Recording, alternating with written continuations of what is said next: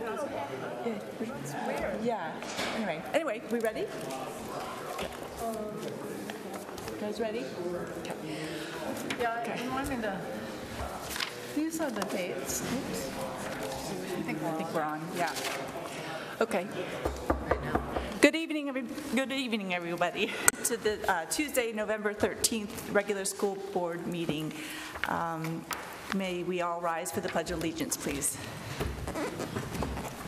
I pledge allegiance to the flag of the United States of America and to the republic for which it stands, one nation, under God, indivisible, with liberty and justice for all.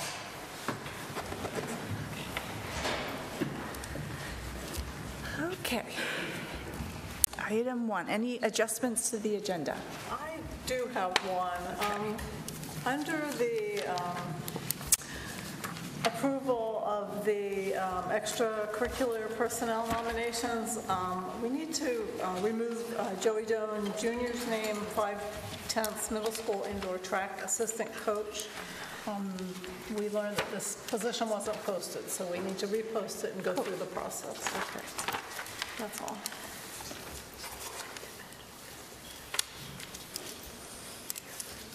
Okay. Any other adjustments? Nope. Okay, moving on to approval of school board minutes. May I have a motion, please?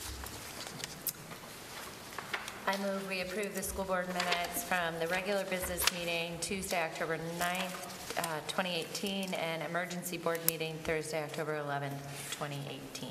Second. Any discussion? We should probably note why we needed to have the emergency board meeting, which is in regards to the minutes of the regular business meeting of October 9th. Mm-hmm. And the reason is on the agenda for the 9th meeting under extracurricular, or what's the word, not extracurricular, but co-curricular stipends, and was an actual hire of a teacher that needed to be voted on separately of the stipends. And so on the 11th, we met and held that vote for, someone can remind me which teacher, I'm drawing a blank. French teacher. French teacher at the middle school. Okay, great, thank you. All those in favor? All right, moving along to comments by student representatives. Hi. So in the past, since we've met, there's been a lot in terms of extracurriculars and sports. So we had a very successful year for fall sports teams. The girls' soccer actually won states, which was super exciting. The boys made it to the semifinals. Regional finals? Yeah, regional finals, and came in second. And then volleyball was runner-up at states. So a pretty exciting year in terms of athletics this fall. Yeah, and also I know we've had a lot of clubs going on, or that have been starting up recently, and so we've been seeing a lot of new interesting things just coming up, and new things that people are interested in. And so I think it's really cool to see that, and the school expanding kind of in the things that we're focusing on. And then beginning of next month, we have TEDx coming up, which is a really exciting event, and that is December 7th. So we're looking forward to that too, and involving the whole school with that. It's going to be really awesome this year. Julia, what are some of the examples of the new clubs? Well, one big one is the Yellow Tulip Project, which is one of the clubs that it's for mental illnesses, and spreading the word about that. And Youth activists. Yeah, that's a big one that's started in the school recently, and it's really big on social media right now. So they're doing a good job spreading. On Facebook or? Mainly on Instagram and stuff like that. I know they have a lot of the school following them now, and so they're spreading some really good messages and stuff. And so I think that's really cool to see. Does anybody happen to know what the tagline is for it on Instagram? Or? Yeah, I think it's YAGS, Youth Activist Group. It's Youth Activist Group, YAGS, and then it might be CHS. Yeah. I can check. I'll get back to you on that. I will find out what it is. Thank you. Thanks so much. Next, any comments from the public on agenda items? Nope. All right, seeing none, we're going to move on to presentations. First, we have Peter Esposito here with us. I'm here tonight just to ask for our high school to be removed from the National Scoring Program. There's a few reasons. I've got packets at each year's station. One of the reasons, I've had some students come to me and ask a lot of questions about why the food is different, why the portions are smaller and all that. Also, we've had some administrators ask if we're singling out, free and reduced kids. We don't do that. There's no way to do that. But also, in order for them to get us to get reimbursement for that, they have to have a complete meal, and that's with anybody that gets a full lunch. For us to get reimbursement, they have to have 3 to 5 components on their tray, which one of them is usually has to be at least a half a cup of fruit. So that's the easiest one to put on a tray as they're going by. What I've done with, we've had surveys and then we've had advisory groups have given us a bunch of information. What's happening is a lot of that food is getting thrown away. So that's one of the reasons we'd like to remove from the program for that, but also it'll give us more flexibility to get back to what, when I started here 10 years ago, we revamped the whole program. We went to a more from scratch program. Now it's getting harder and harder to make those recipes work with the current guidelines because of sodium levels, calorie content. But for instance, we have a macaroni and cheese dinner. 2/3 of a cup is a serving. So we have football players, or even some young ladies, that 2/3 of a cup of macaroni and cheese is not going to cut it. So we have full salad bars. I've got pictures of the salad bar that is exactly what it looks like every day, only it's long. I kind of squeeze it on one page, but they're allowed to get anything they want off that. But we also have to have certain things on there, like the beans and all that. Kids just aren't eating it. They're throwing it away. We're wasting money, and we're losing counts as far as people buying lunch, and we're losing a la carte sales. One of the things our program was self-supporting from the time I was here until about 2013 or 14. You'll see in the packet we never received any town subsidy whatsoever. We were able to support ourselves, that's including salaries, benefits, equipment repair, some equipment. We were able to do that out of our own money that we generated. Now it's non-existent. If you look, I have a slide there that has financials from one of it was like the second or third year that the guidelines were relaxed until the final rule, which you can see the difference in a la carte sales of about over $100,000. So we've lost that. So the past few years we've had to get subsidy from the town, which we hadn't in the past. I have no budget because we've always been self-supporting. So what I'm asking is not to change to sell things like soda or candy or anything like that. I think the people that know me, how long I've been here, know that the integrity of my program means everything. So we want to be able to sell a full-size bagel or make our soups from scratch and not have to buy something and sell it that's frozen and heat it up. Because basically how I feel these guidelines are doing is almost forcing you to buy something frozen and cook it, and we just have not done that and don't want to do that, and we'd rather make everything from scratch. We have one of the biggest farm-to-school programs, one of the first that we do, and we have to also be mindful of what we serve there. We've been getting it from Caitlin Jordan down the street for 5 or 6 years now, and before that, Jordan Farms.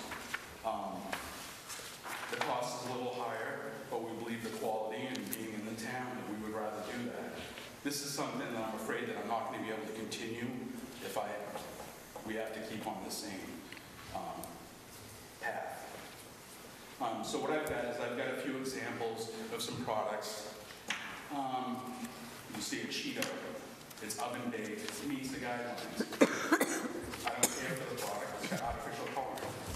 But Donna in front of her has, well, actually, hold up the other one. That's an organic RX bar. There's 4 ingredients and it's 210 calories. Does not mean we cannot sell that.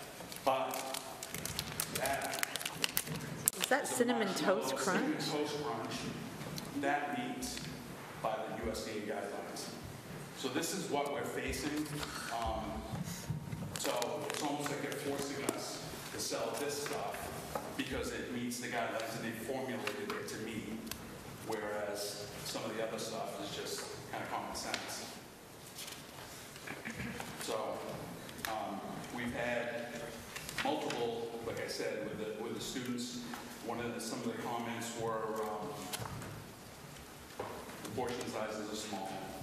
We've gotten smaller. We've had in the back there's a survey that we did with just some simple questions on how it's changed over the past years from when the guidelines were first introduced to now, and you can see that the decline in everything. The bagels, that's another one. They shrunk. We don't have this anymore because we can't sell it. We had a review last year, and there's a few items that we got dinged on, which were a whole wheat. It was a wheat animal cracker, but it didn't say whole wheat at the beginning. It was only 100 calories, but it didn't mean because it didn't say whole wheat.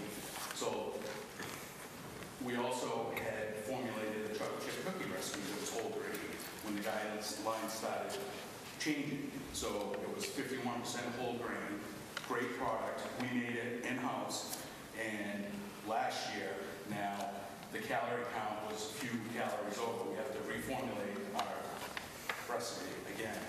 So when we keep doing this, every time we have to do this, we're losing more and more business. So I just would hope the board would consider this. Like I said, I wouldn't sell them candy or anything like that. I want it to be what it was 5 or 6 years ago, what we were able to do. And we can't do chef of the month anymore because none of those meals meet the guidelines. There's a lot of things. We can't do bake sales as part of this program. So all these things that supplement different clubs and sports, we would have to do something else. So, do you have anything else you want to add? Yes. Do you mind bringing in the perspective around stigma around free lunch? Lauren, I think at some point Julia Piper might have some interesting things for the board to hear as well, whether it's now or when at the business part of the agenda. So, I mean, I wholeheartedly support this proposal. There have been definitely increasing complaints, concerns, whereas in the past, I mean, I think our lunch program was probably the best in the state and was acknowledged with some awards and that sort of stuff. In terms of stigma, the reality is that for students who buy lunch in the school, they're virtually all buying a la carte. They're going up and going to the deli bar and getting the made-to-order sandwiches, which are really, really, really popular, but the lines are really long. Or they're buying a sandwich and some chips or something like that.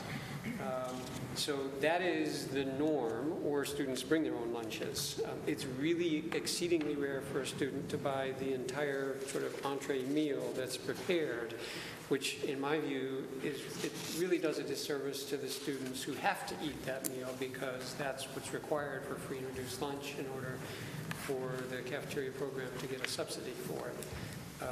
So I think that really does single out in a way that is unacceptable. You know, in a different community where there was a significantly higher free and reduced population, perhaps that wouldn't be as much of a big deal. But the idea that students are avoiding healthy lunches altogether to avoid that stigma, I think is really, really not a message that we want to send. that answer your question? Yeah, thank you. So also, I just had to run some numbers, just quickly. For the subsidy that we would lose, we have the lowest free and reduced that we've ever had since I've been here. We have 46 free kids and like 10 reduced. And of those, we're only having roughly 5 kids at the high school, 5 free, 4 reduced. So basically, it's like $28 a day that we would be losing in subsidy, and that's it. We get the lowest amount of subsidy for our high school program than the other 2 schools. So basically, if you add that up over the course, that's what we would need to make up. And I think we could do that with just being able to sell our regular bagels that we had. So I don't think it's a huge amount, and I think we could do a better product. Yes. So this sounds like it's all headed in the right direction and for all the right reasons.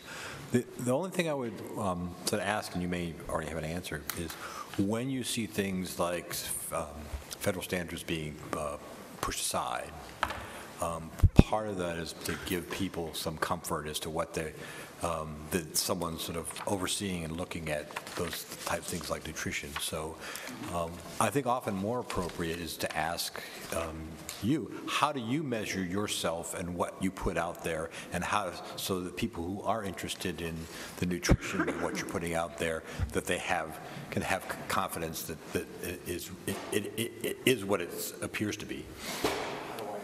Yeah, so when you're putting together, do you have something that sort of measures or looks at how you put your menus and nutrition together that is, yeah. Get some feedback from the kids. Yeah. I mean, I have teenage kids too, so I kind of know what they like to eat. But also, especially here, kids they have trained palates. I mean, so they need something. And I come from a restaurant family, so I know what it's good to eat.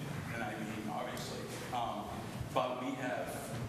Years ago, we were able to do, our spaghetti sauces. I mean, we still do that, but we have to watch exactly everything, the sodium content, and it's just not the same product that we were putting out. So it's disheartening because, like Jeff said, I mean, we were in magazines before and everything for what we were doing, and I had people from California calling and asking for recipes, and now it just seems like it's all phenomenal. So I get that. These things are barriers that you have to try and steer around, and I'm very supportive of. I guess what I would say is when you come out the other side and you're back where you say you want to be, where you've got that kind of, is thinking about how you might want to report and portray that so that people have that level of nutritional confidence that they've sort of already the things that we used to have what they call a 5% rule for all snacks. It had to be 5% per 100 calories in any vitamin and mineral. It's kind of a broad spectrum, but it's also gives you a little bit of leeway with what you can do and what the guideline is. With this, now it's so cut and dry. It's 200 calories or below, and you see that it's just, it doesn't make any sense to me. But I want people to see what we had before. When we had all of the huge salad bars and different salads we would put out on the salad bar.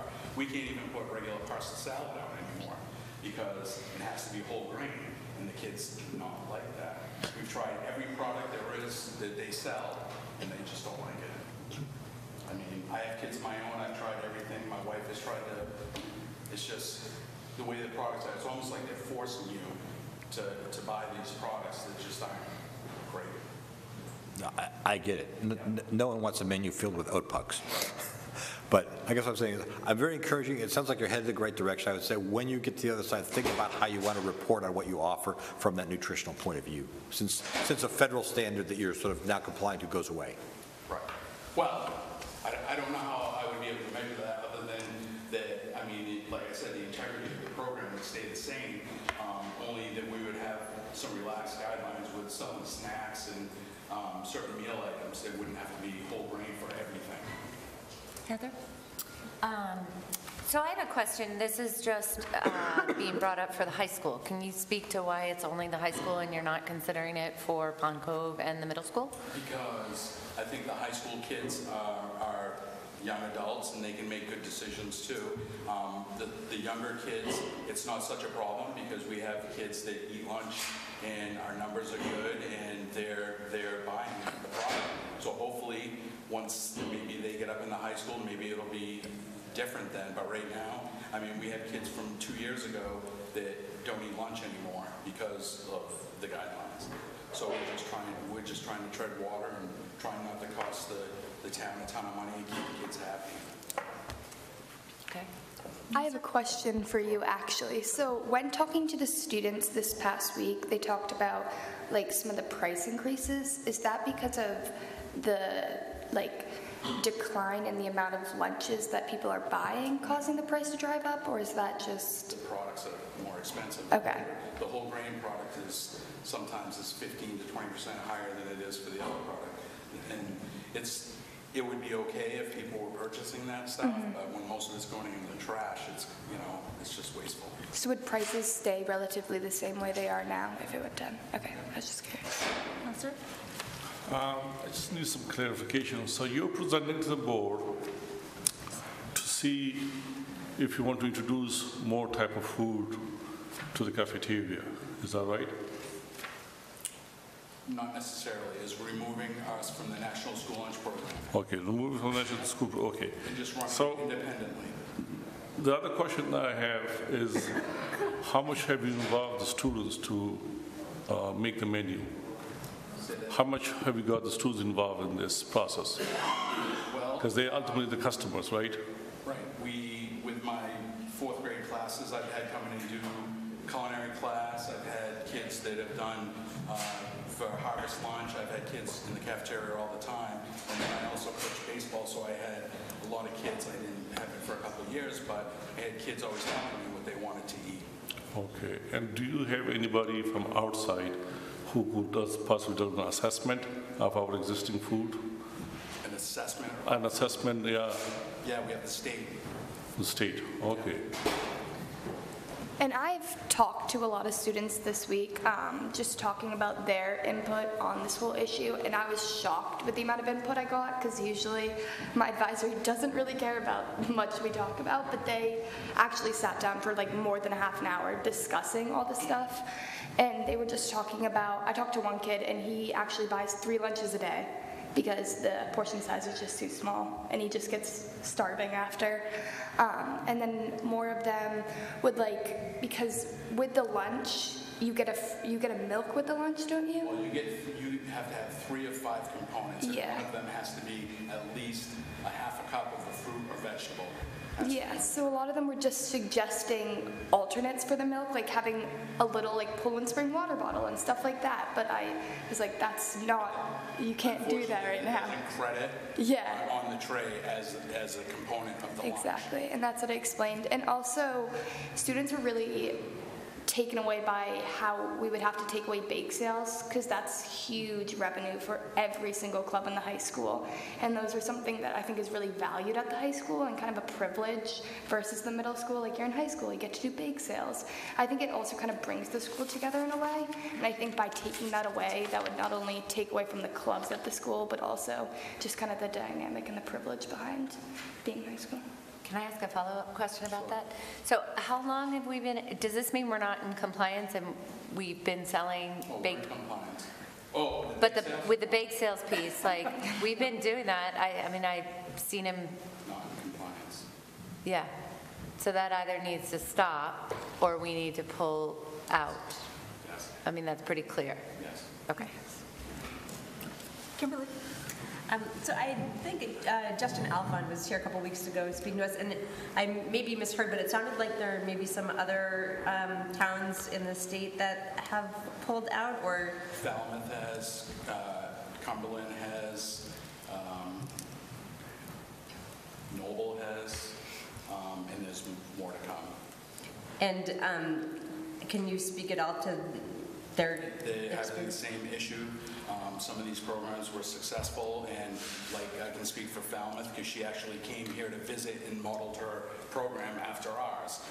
I had a school board contingency came and visited with their new hire, and she came back and basically mirrored me for a few days and went to the high school and set up her operation very similar.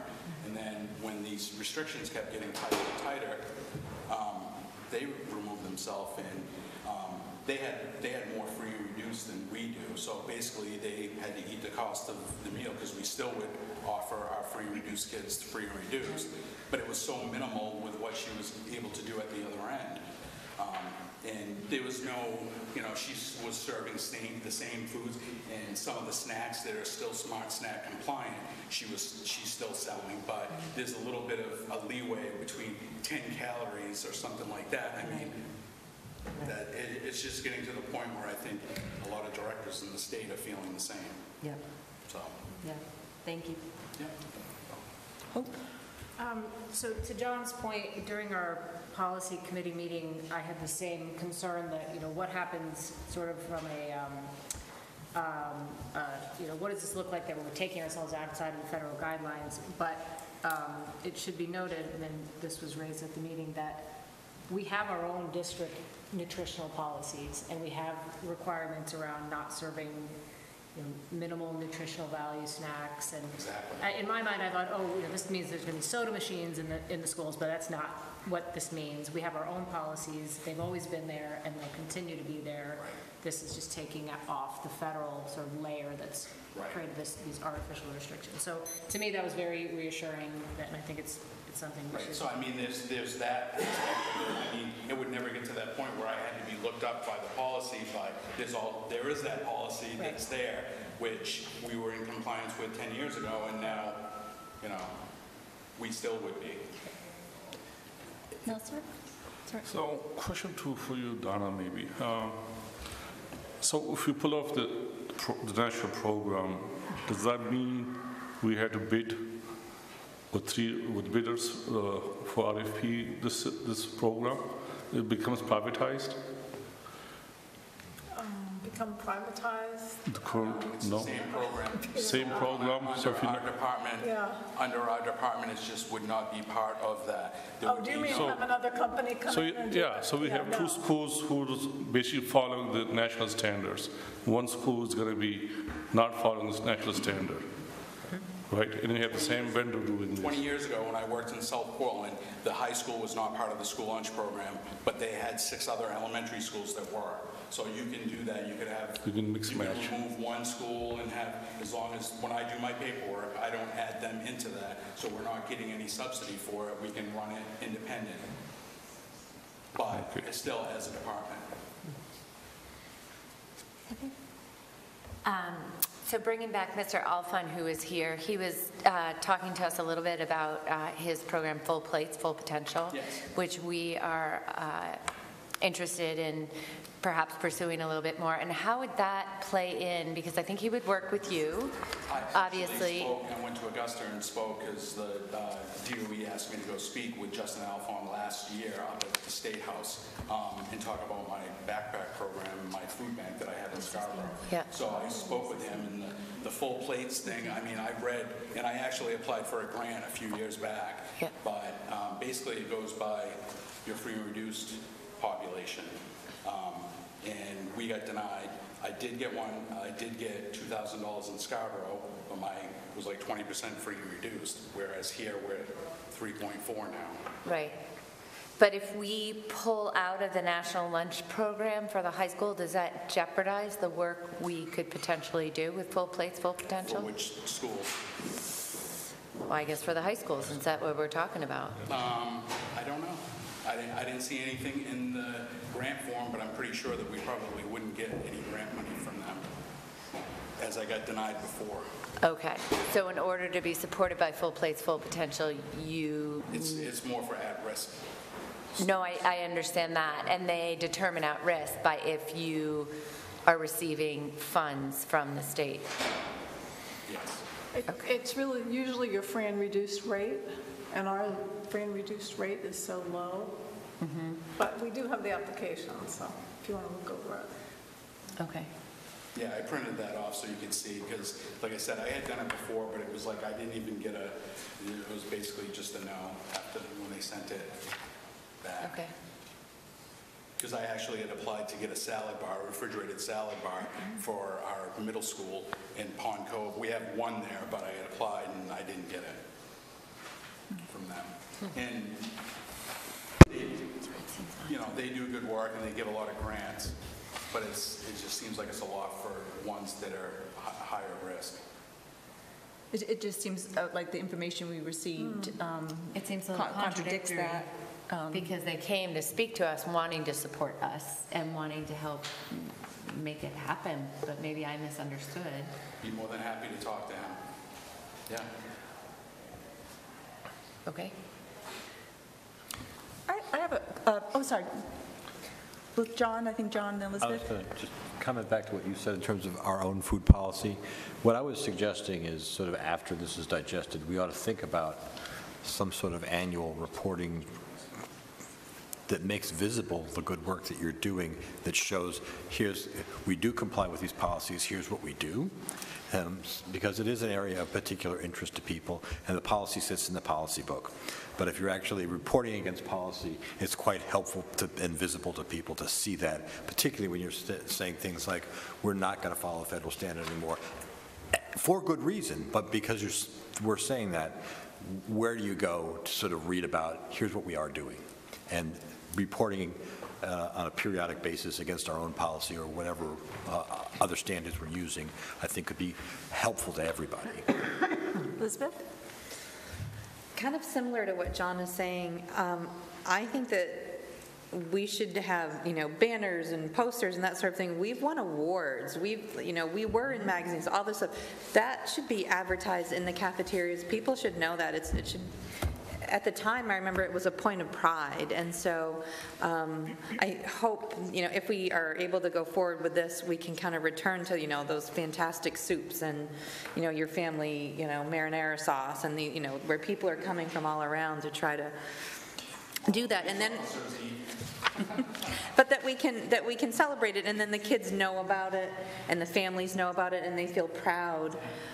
So that was one comment, and then. I understand. I just can't give you my word, but. Yeah. I echo that. As a way of communicating, not of a compliance burden.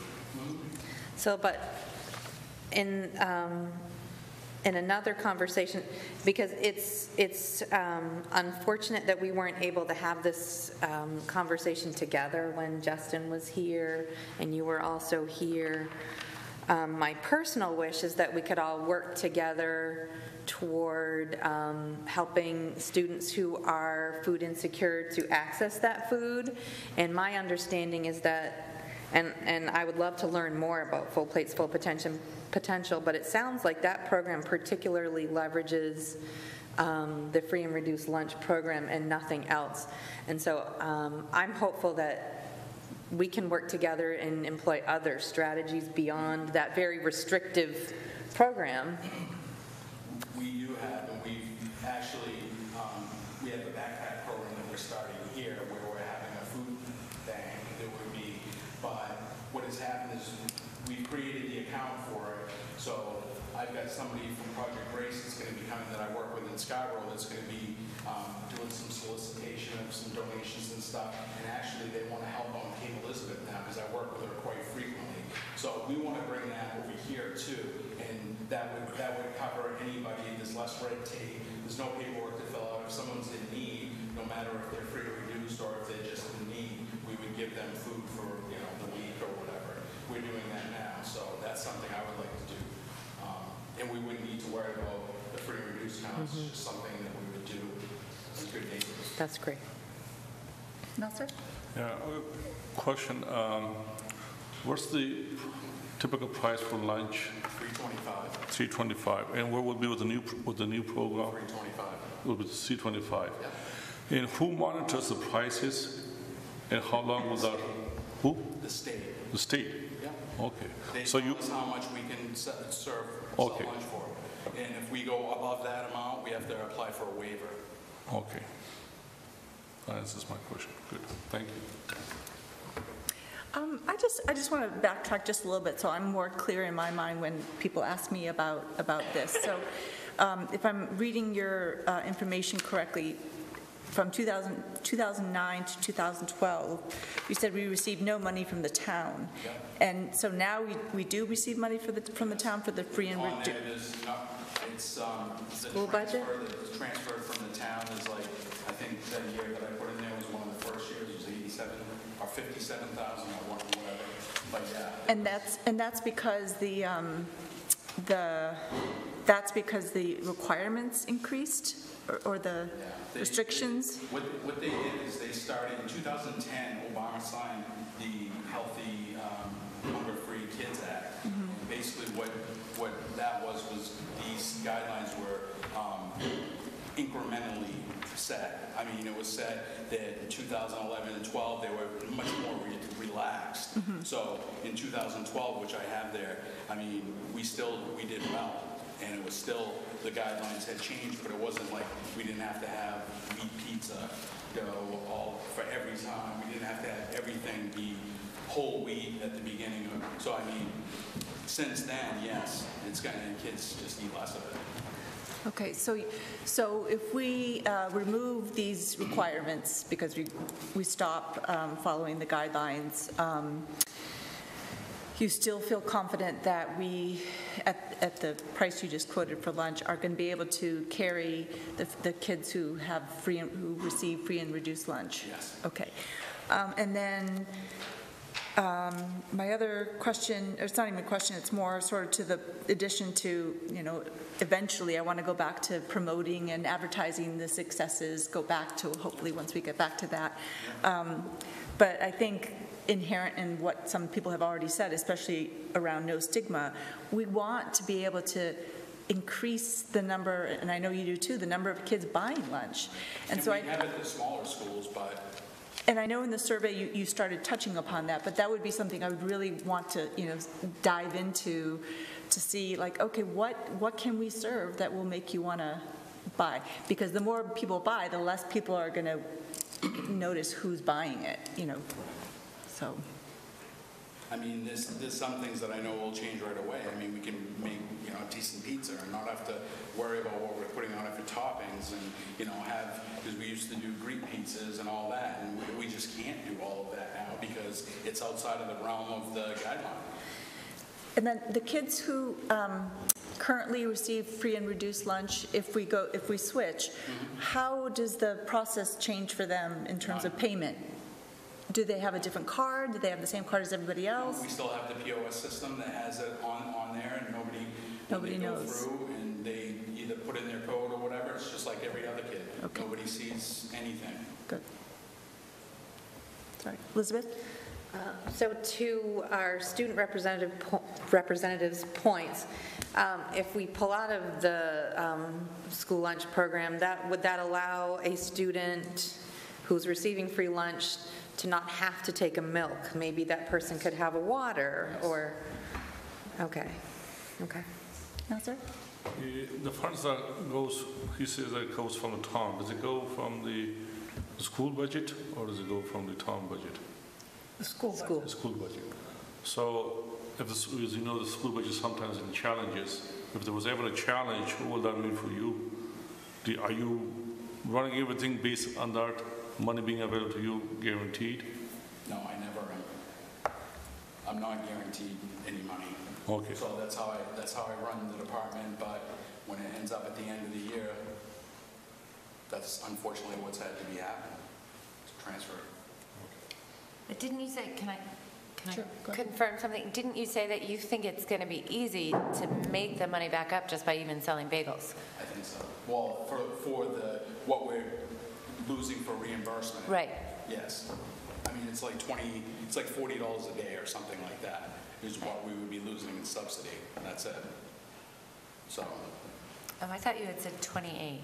28 for lunch and there's I think 14 for breakfast. Okay. Oh, okay. Perfect. I have a question. So last spring in the high school, I know we were having like the food and someone coming in to like look at the food. So they took back a ton of their products, got rid of the bagels, everything. It was. When I went in there, there was stuff that wasn't compliant. Yes. Yeah. And I remember everything being taken away. It was a very big deal in the high school. And kids were just like, every day for those like month, kids were just like, I'm starving, I'm starving, I'm starving. And I was like, yeah, I know. Well, hopefully we'll make it right. So would those snacks that they take away go Yes, into 'cause I think effect? there was one that Because like the was bagels? Pretzels was Oh, one. yeah, that's been a big I deal. saw in one of you guys' advisory, pretzels was one that we couldn't sell anymore because the bag, it wasn't whole wheat, it was a regular pretzel. So, and those were things that you sell a ton of, pretzels. Yeah. So we lost that. One of the other things was the 16-ounce the pint milks.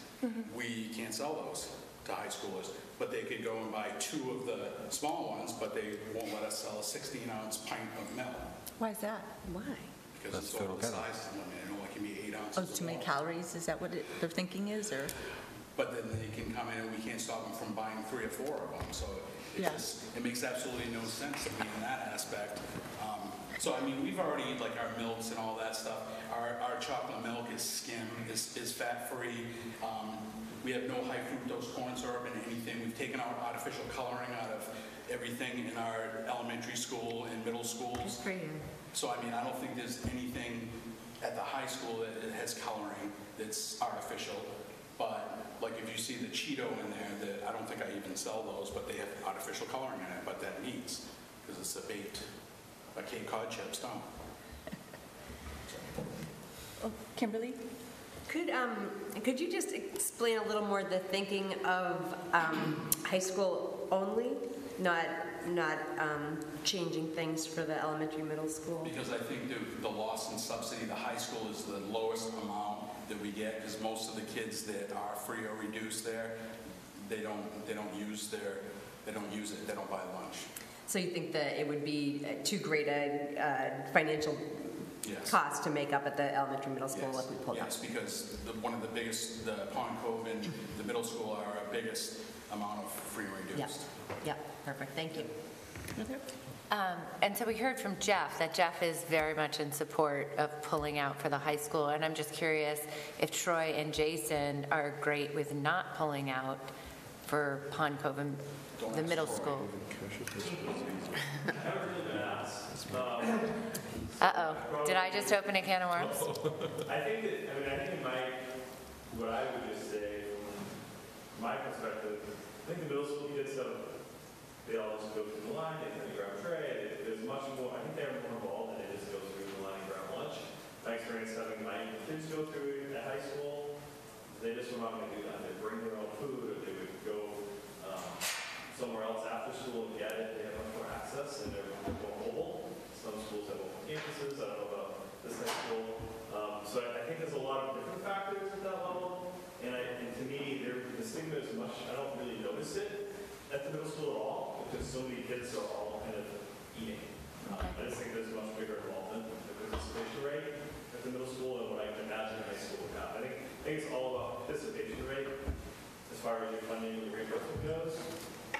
And I think that depends, and that I think directly correlates to the stigma that's associated with it or not associated with it. So I don't really feel like there is a big stigma in middle school. Okay.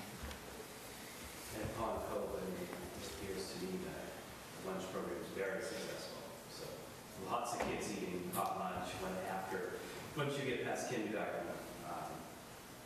It's seen a lot of kindergarten students bring lunch. I would say the majority, but just the kids love the food. So yeah, I don't see that. That's a whole different world. That's the same at homes too, by the way. What's that? That's the same at homes as well, dinner table. Yes. Yeah, no, it seems very successful. Many students getting hot lunch and excited for certain days where they serve their favorites. And that's what I see. I know cheesy bread was always a big thing in our house. John? just want to close the loop on one thing. When Justin Alfond came and spoke, he was talking, I think, about a couple of different things, not just the leveraging of the free and reduced lunch subsidy programs. So, and part of the appeal, from what I understood he was saying to CAPE, was partly because our participation, our numbers are so low, we could set a very aggressive goal of basically saying we can feed everybody and just have it be zero. There's no hunger, really, and set an aggressive goal because of our positioning, and that there were multiple programs, both behavioral, nutritional, and other grant ones beyond the one that mentioned that was leveraging that. So I just didn't want that to get lost. It sounded like there were several things, and so I'd encourage you to keep looking at that and think about how, because of where we are, can we set an aggressive goal like that? Chat with him and see exactly what he meant with that, because I just know that grant, the full plate, that one, it's not, I know I had applied for it before, but if there's something else out there and we can get some money, of course I'm going to be on it. Well, Peter, thank you so much, and I think this is an excellent suggestion, and I believe we'll look at it shortly, and thank you for all you do. And I hope you get set free at the high school. All right, moving along. Next, we have a presentation from our SRO officer, who will be back momentarily. In the meantime, I thought I would read something that hopefully you'll hear. Or maybe should I just wait? He'll come back, or does anybody know if he's coming back? Jeff, do you want to talk about Officer Galvin at all at this high school? I can. He comes, okay. Oh, okay.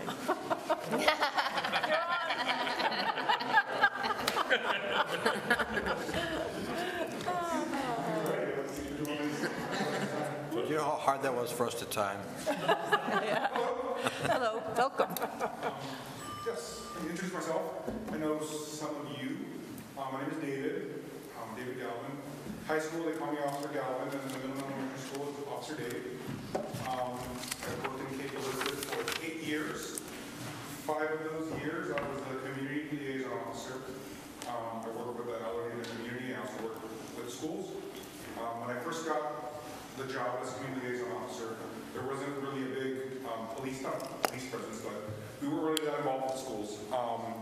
But I enjoy having fun, and I like working with kids.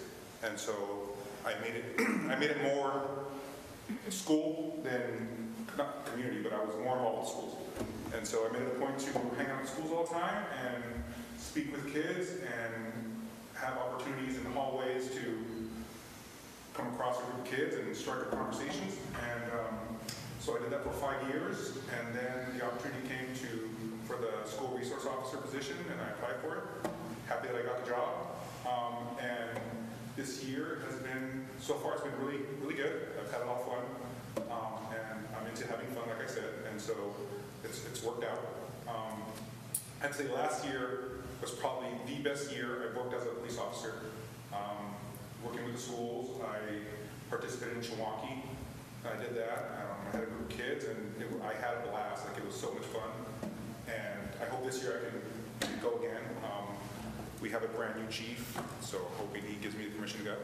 But other than that, I mean, everything's been going very well at the schools. I hope. Be back from the principals here, but I feel like everything's been going good. I try to, when I got the position, I try to make it business as usual, letting the schools handle whatever they handle. If they need assistance, then I'm happy to assist. But I'm not the officer that's going to go in and, be like, kids need to pick, tickets and this and that. Like, I would rather the least police presence or the least police involvement with students is the best. Like, as long as a kid does something that they need help in, I'm happy to help, happy to assist. But I try not to have me as a police officer be there and go, this and that and that. So pretty much what it is. I am, like I said, very happy. Looking forward to the years, and that's all I got so far. Any questions? I got some questions. Welcome, and Just like to ask you some typical questions. Were you in uniform at Chewonki? No, I was not. Good. So when I was in Chewonki, I was just going as a chaperone. I mean, they still called me Officer Dave, but I wasn't Officer Dave. I didn't have a weapon on me. I was just regular chaperone, and I was camping. I never camped before in my life. And Wow. Are you Mainer? No, I'm from California, Southern California. So I'm not an outdoorsy person, and so it was the perfect. Like I said, the weather was awesome. There was no bugs. It was beautiful, and I'm glad because I've never slept in a tent or had to use the facilities outside. So.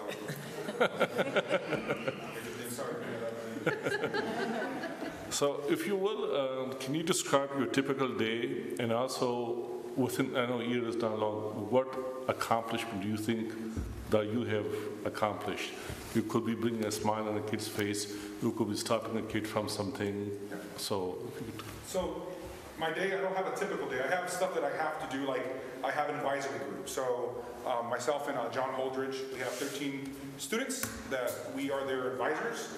And every day we meet from 10:35, 10:40 till 11:10.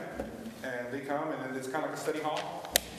They come in and we help them out with if they have issues with homework or anything like that. Not that I help out with homework. That's not what I do, but just having conversations with them, and so that's what I have to do. I do that at the high school. I also do the lunch duty at the high school, so I help out with lunch. And other than I check all the doors, make sure doors are locked, make sure everything's secure. I also do that at the middle and elementary school. There's no typical day because I could be doing something at the high school, and then Mr. Easton needs me for something, so I go over there, and then Jason, I can't say his last name that well, so it's probably he needs me, so I'll go help him, things like that.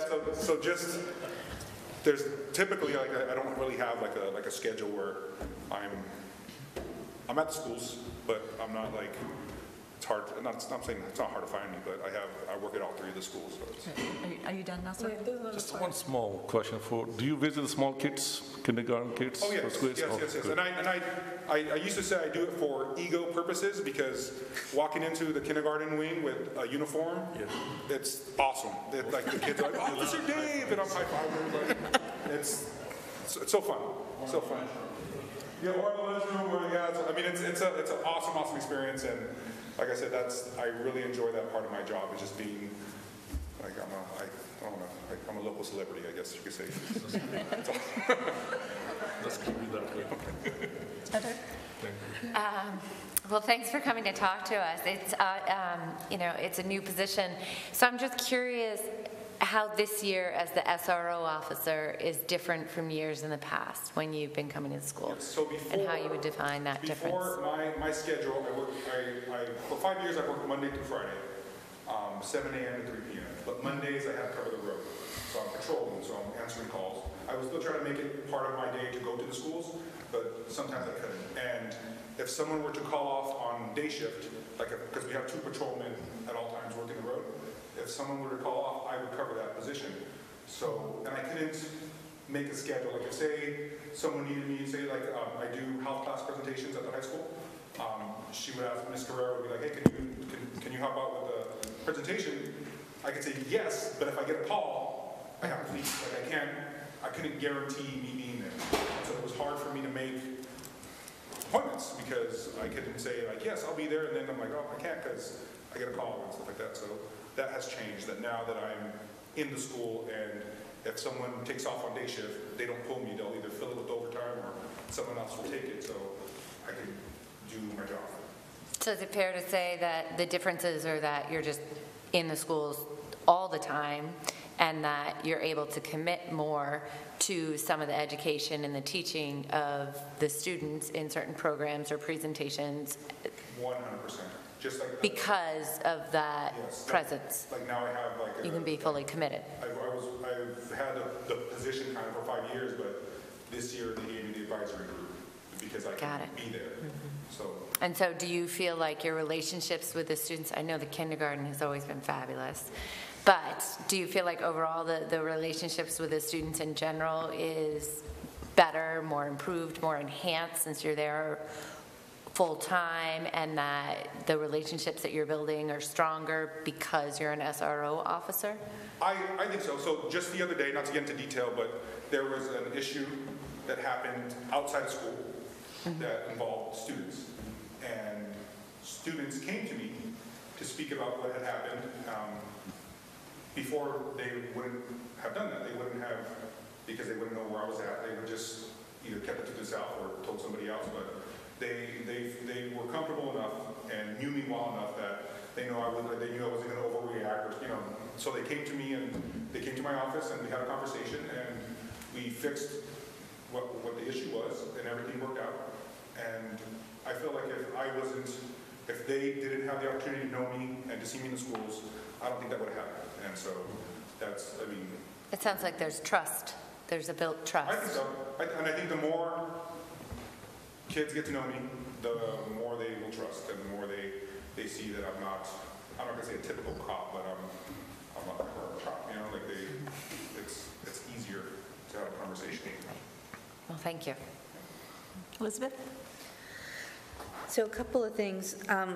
There were some, I think, town councilors in particular that were concerned that having an SRO would mean introducing the juvenile justice system into the schools, and it's really clear that that's not your role and not what you want your role to be.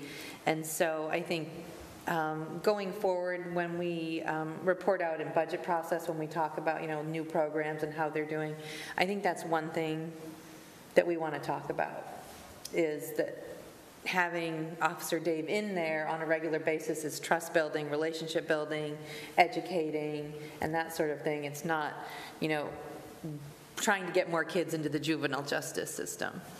But so I have a question, which is around emergency preparedness at the building level or the district level. Are you involved in that at all? Yes, we have, we do monthly meetings, but almost weekly meetings, right? Yeah. Yeah, so I'm involved in the emergency planning.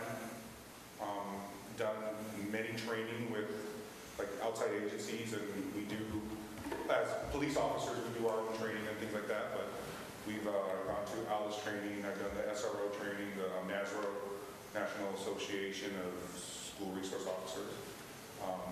So yeah, I feel like we've been plugging along, getting better at the emergency planning meetings. Thank you. John? Just two quick things. One of which is, I think that when we start to look at your impact, it's really looking at your impact sort of overall with the high school administrative team and sort of what you're looking at in terms of how that's measurable in terms of what they have reportable all the way along. It's not just what you're just sort of part of that now expanded team that sort of addresses, like you said, some of these incidents that you wouldn't ordinarily hear about before this sort of happened.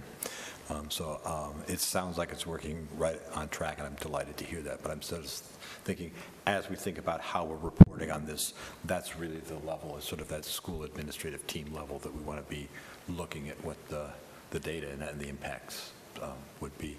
And then just before you wrap up, just sort of to recognize your sort of local celebrity status and take advantage of your public appearance here, I just wanted to make sure that for those people who are running town and school events who have a dunk tank, that you might be available for them.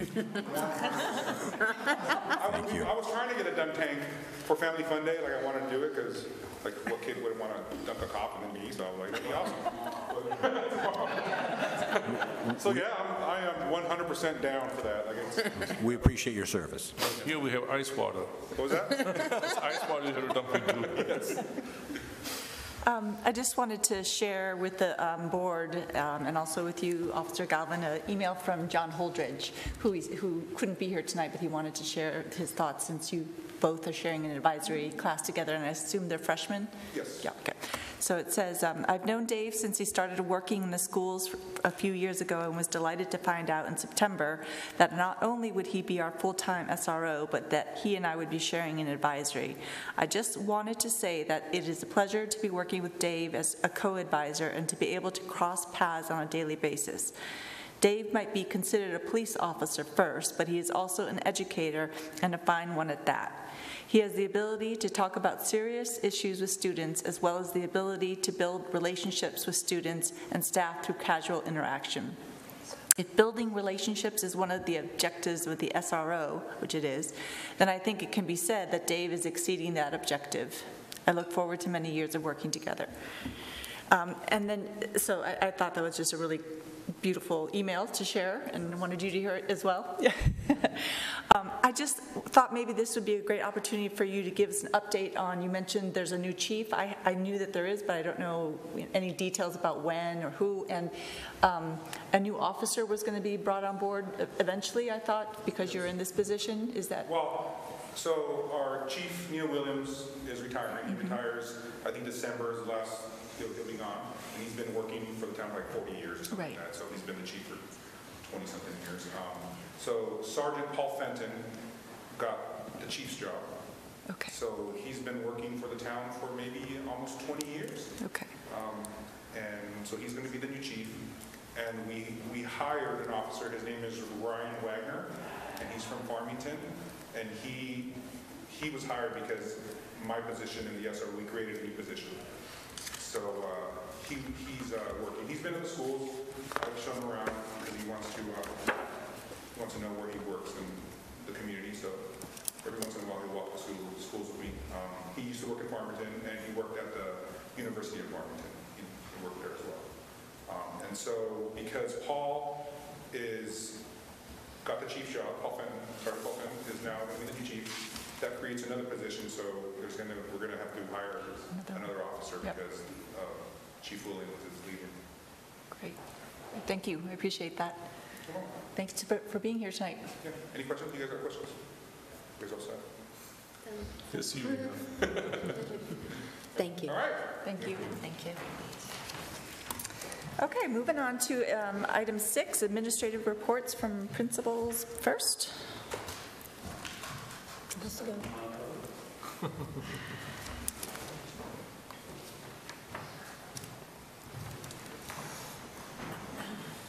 Good evening. Tough act to follow. I always seem to be following tough acts. So just to kind of continue that discussion for a moment from the elementary perspective, when I knew that David would be the resource officer, even though I knew he would be focusing more on the schools, I was a little concerned that possibly he'd be focusing so much at the high school that I wouldn't see him as much. And I'm really pleased to say that that hasn't been the case, and he's been around a lot. And it was interesting, Elizabeth, you mentioned about some public fears about the role of that the person in that position, and it's very much the opposite. It's very much preventative, positive teaching. So I agree with you that we need to kind of continue to voice that. So thank you for that. I will try to be brief tonight. A couple of things I wanted to talk about. I went on a little field trip today, and I wanted to tell you why. It was really a special trip. We, with the help of our Parents Association, who ran our book fair this year, we were able to donate $600 to a charity of choice. And we chose to donate $600 worth of books to the Center for Grieving Children in Portland. I'm not sure if many of you are aware of that organization, but it's amazing. It's run primarily, not entirely, but primarily by volunteers doing kind of the hands-on work with children and families who are going through crisis, who are really struggling, having a hard time. I felt very lucky to go deliver books today, get a tour, and learn a little bit more about what they do and about the volunteer opportunities they have. It was just an amazing experience and just really gave me a lot of perspective this morning, so I wanted to share that with you. Our Heather Reeves was the parent who really headed up the book fair this year and made the arrangements to travel to the Center for Grieving Children today and donate the book, so I thank her very much as well. It was a great morning. I wanted to just spend a moment talking about some of the happenings around Pond Cove, primarily around our performance evaluation, performance growth system. So in the past, we would say the evaluation system, but the difference with this is it's really a growth model, and we take advantage of that in many ways. So I think although it is a traditional evaluation system in some ways, where there are observations conducted by administrators and there is an evaluative piece, the heart of it is really the growth model. And so we have been, Mrs. Forey-Pettit and I have been getting in lots of classrooms, doing lots of, they're called mini observations, short observations. We do several of them, but they're short snapshots, and learning a lot about teachers and kids through that process. Teachers are also engaged in the goal-setting process right now. They've actually completed that, so they set professional goals and student data goals, and Sarah and I meet with every teacher individually to go over those and talk about how we can support them this year in those goals. So it's a system that includes structures that result in a lot of collaboration and a lot of opportunities for us to support teachers. The other piece that's happening now in the building are peer visits. It's another component to the evaluation process, and so it's teachers observing colleagues, and that's really not an evaluative piece. It's an expectation, but it's mostly just that the administration can support teachers in working closely with their colleagues and observing each other. So that's some of the exciting work going on around that, and I wanted to share that with you tonight. And just finally, I was speaking of mini observations, I was in a kindergarten room this morning, and I would urge anyone that hasn't had a chance to observe in a kindergarten room in the past 5, even 10 years. I always use kindergarten examples whenever I'm describing any type of best practice, because they are just masters in demonstrating that with great clarity. Just clarity and expectations, prompting, follow through. Just captivating, amazing. So that was kind of a great takeaway for me today, that observation in a kindergarten classroom. That's it. Any questions for me tonight on anything? I'm thrilled to hear. I was a volunteer at the Center for Grieving Children for 10 years, and it's a fabulous organization, so very glad our books were there. Amazing. I just instantly wanted to be involved, and I want to somehow get my own children to be involved in that somehow. So, yeah. Nice. Thank you so much. Thank you, Jason.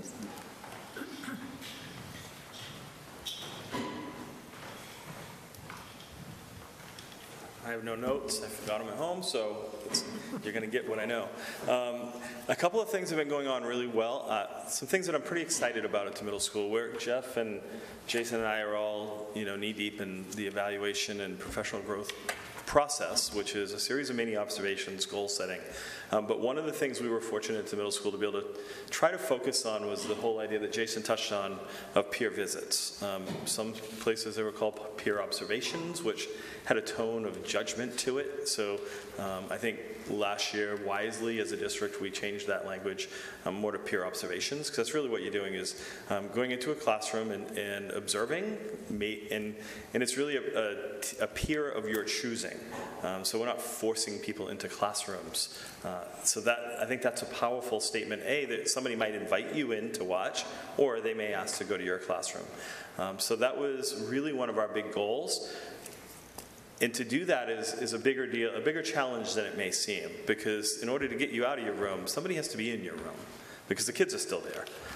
And then it's a challenge to really make it very powerful by doing it through planning periods and planning blocks, because sometimes you're planning with the people that you may want to see. So that's also another challenge. So this year I was fortunate to work with my new assistant principal to figure that out kind of early, and it really became possible through the hiring of our social worker, the additional social worker that we hired, because that has allowed us to really increase a guidance curriculum this year. All students are going to have guidance on a pretty regular basis, and that's happening. It's harder than you think to make sure that a guidance counselor or a social worker, because both of our school counselors and our social worker are working as a group of 3 to provide these lessons. And part of that challenge is to make sure that you see all of the grade level before you move on to another grade level. So it might be over the course of 2 days, or else you have one group on lesson 1 and one group on lesson 4, and it gets to be a pretty confusing thing. We were able to figure that out in a very systematic way. So each of our content teachers are covered 3 times throughout the year. And that has allowed us to give those teachers the entire day to do a peer visit. So through planning, it means that if my kids are leaving me for the day, they're going to guidance lessons all day long. And in the middle school, different than the elementary schools, obviously you have different groups of kids. It's not one group all day getting guidance. So as they would rotate through, that works really well. What that allows for is, A, we're not getting a sub to cover them for a day, which would be very expensive, to the tune of thousands of dollars before the year was complete to accomplish what we're accomplishing. It also gives the teachers, they're not feeling like they're needing to create sub-plans. There's no sub-plans. That's off their plate because the students are engaged in their guidance curriculum. And it allows teachers to go off-site. So if something really cool is happening at Lincoln Middle School, their teachers can arrange visits and go there. If it's happening anywhere around, that they know that there's a colleague somewhere that's doing something that they wish we would know more about, they're able to do that. So that has worked to be really, really encouraging and powerful. We've had teachers going up to the high school. My hope is we're going to get teachers to go to the 4th grade, 3rd grade.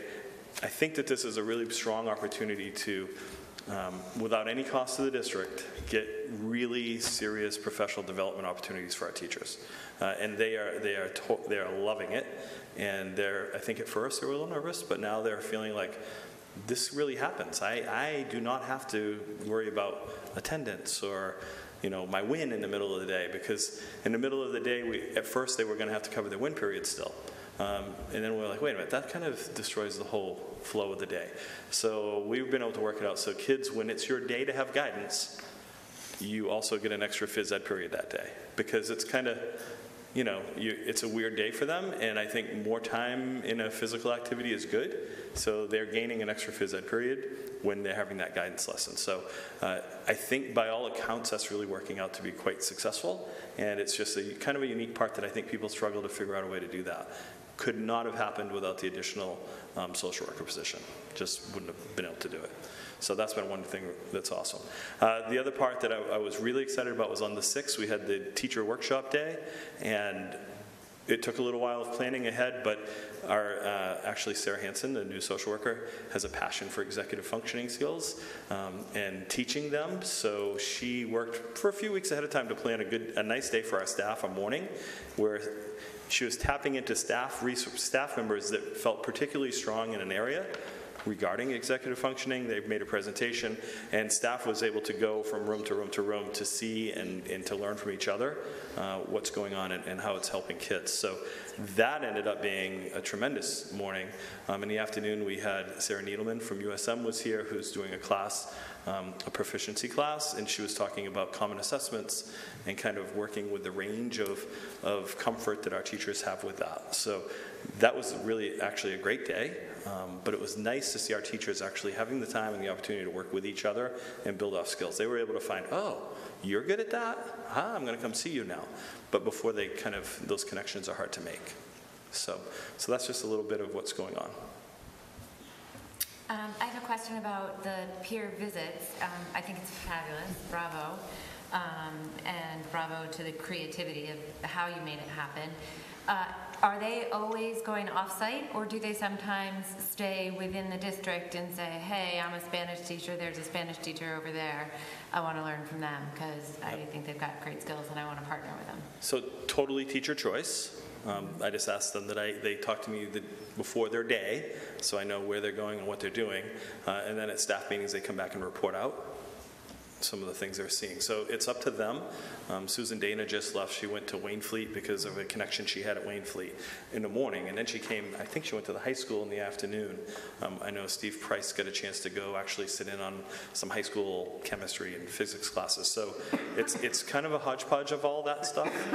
And it's really encouraging them to seek out what they think they need and then do it. Yeah, I think it's all great, but I would just like to, I don't know if you want to encourage the teachers, but there's a wealth of, I mean, there's amazing teachers right here in our district, and I think sometimes there's this idea that you have to go elsewhere to find inspiration, and that's not always the case. And if we just like what you said about the executive functioning skills, they learned in that day, professional development day or teacher day, you call it, that, oh, you're good at that. I didn't know that. Now I'm going to come to you. Like, we can teach each other within. I just think it's great to be able to do both. And I know you can't, I think one of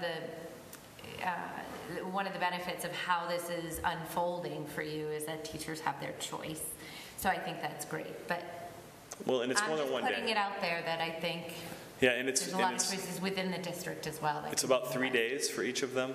Yeah. So, I mean, clearly they're going to be in-house some, but one of the cool things, there was a teacher that was kind of apprehensive. She's been here for a while, years, and also she's like, came back to me so pumped up, and she's like, I've seen this person, and I know that he's a coworker, but he's on a different grade level, and I don't really get to know him, and so I just asked if I could go in his room, and oh my goodness, he's so good at this and this, and then he came back in her room. So it's building also that sense of community at the same time.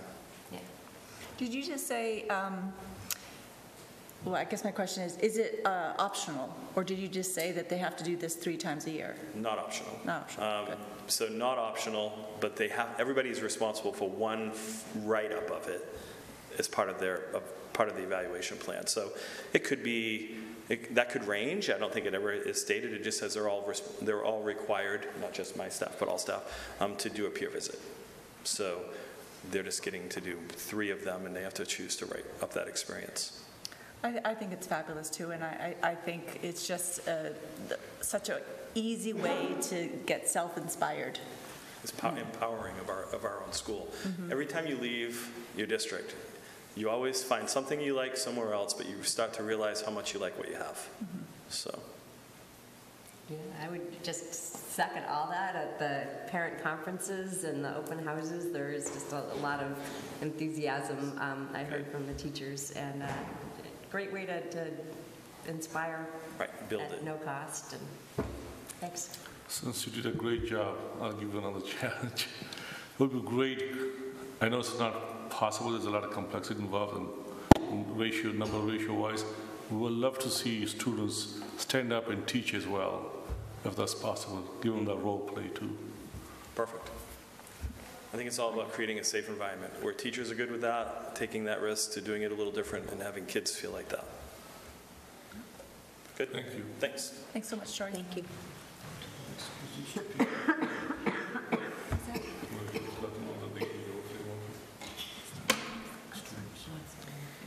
So just a few topics, just quickly. One is just to add a couple perspectives about the school resource officer position.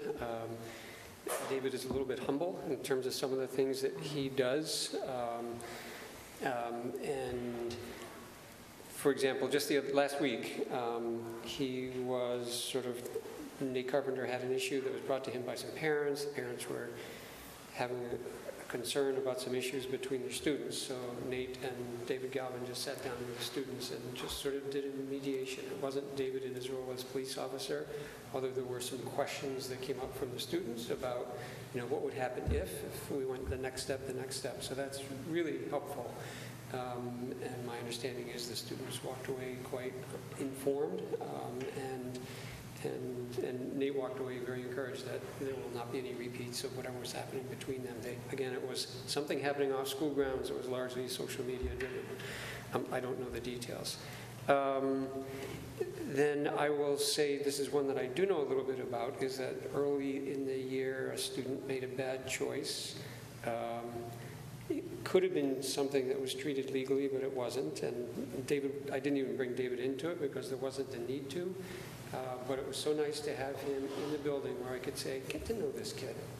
after the fact. Not for purposes of doing anything legally, but just to get to know that student. And he has done that, and it's been really helpful. I will also say last year the New York Times published wide and far that there was vaping at Cape Elizabeth High School in our bathrooms and that sort of thing. And mostly it was in boys' bathrooms, so I don't know if Julia and Piper have a perspective on this. But this year, there's been almost none. And so that's really been nice. And one of those is, when Nasir asked David what's his typical schedule, the wonderful thing that we have with him is a person who doesn't have a schedule to be in a particular time at a particular place. So he does roam around the building. He goes into bathrooms. He doesn't play the heavy, but just to be a presence and just to let the kids know that he's around and about. So that's really cool. He is also frequently, I'm not sure if it's every day, but frequently you'll see him out in front of the school greeting kids as they come. And his being in the cafeteria during lunch duty also it's really not about policing the cafeteria, it's really about getting to know kids, because that's when kids have their own unstructured time, and so he can introduce themselves and have an opportunity to interact with a bunch of students.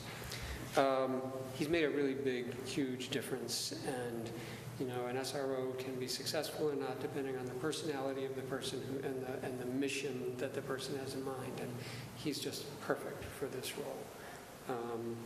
So that's that, and then I wanted to mention TEDx. Julia Piper mentioned it. So we are having our 4th TEDx event on December 7th. The first one was 6 years ago. They start at 8:05, and the last session is scheduled to end at 1:30, I think. I think all board members should have received an invitation to attend. And I know that's hard for people who work, but if there's any possibility, I would encourage you to do it. The last session is scheduled to begin at noon and end at 1:30, and that's the session that traditionally ends with our student speaker, who is a secret, and will remain a secret, we hope. I will tell you that back in 2014, a student named Hunter Kent spoke. And if you Google Cape Elizabeth High School TEDx Hunter Kent, you will see that the video of her talk in our auditorium has garnered almost 800,000 views on YouTube. 2 years before that, the first Piper I ever knew, this is the first time I knew of Piper as a first name, Piper Otterbein, spoke, and her YouTube video has gotten about 400,000 views the last time I looked at it. It's really professionally done. All the speakers work with a professional speech coach in Portland.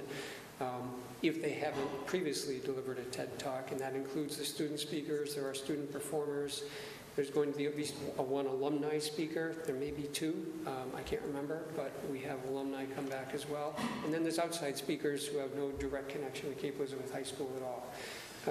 It's a pretty cool event. It's for juniors and seniors, so juniors and seniors will be in the auditorium.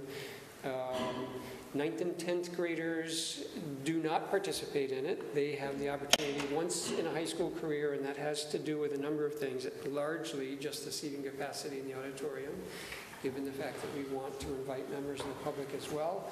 Also, because quite frankly, the attention span, it takes some attention. And so the attention of 11th and 12th graders is a little bit better. Plus, also, frankly, it makes it a bit of a privilege. Okay, this is something for juniors and seniors, something to look forward to in their experience. And it gets broadcasted to the underclassmen. Well, we're not going to do that this year. We are not going to do that this year. Interesting. So we've involved underclassmen in a number of, and every year it's in a slightly different way.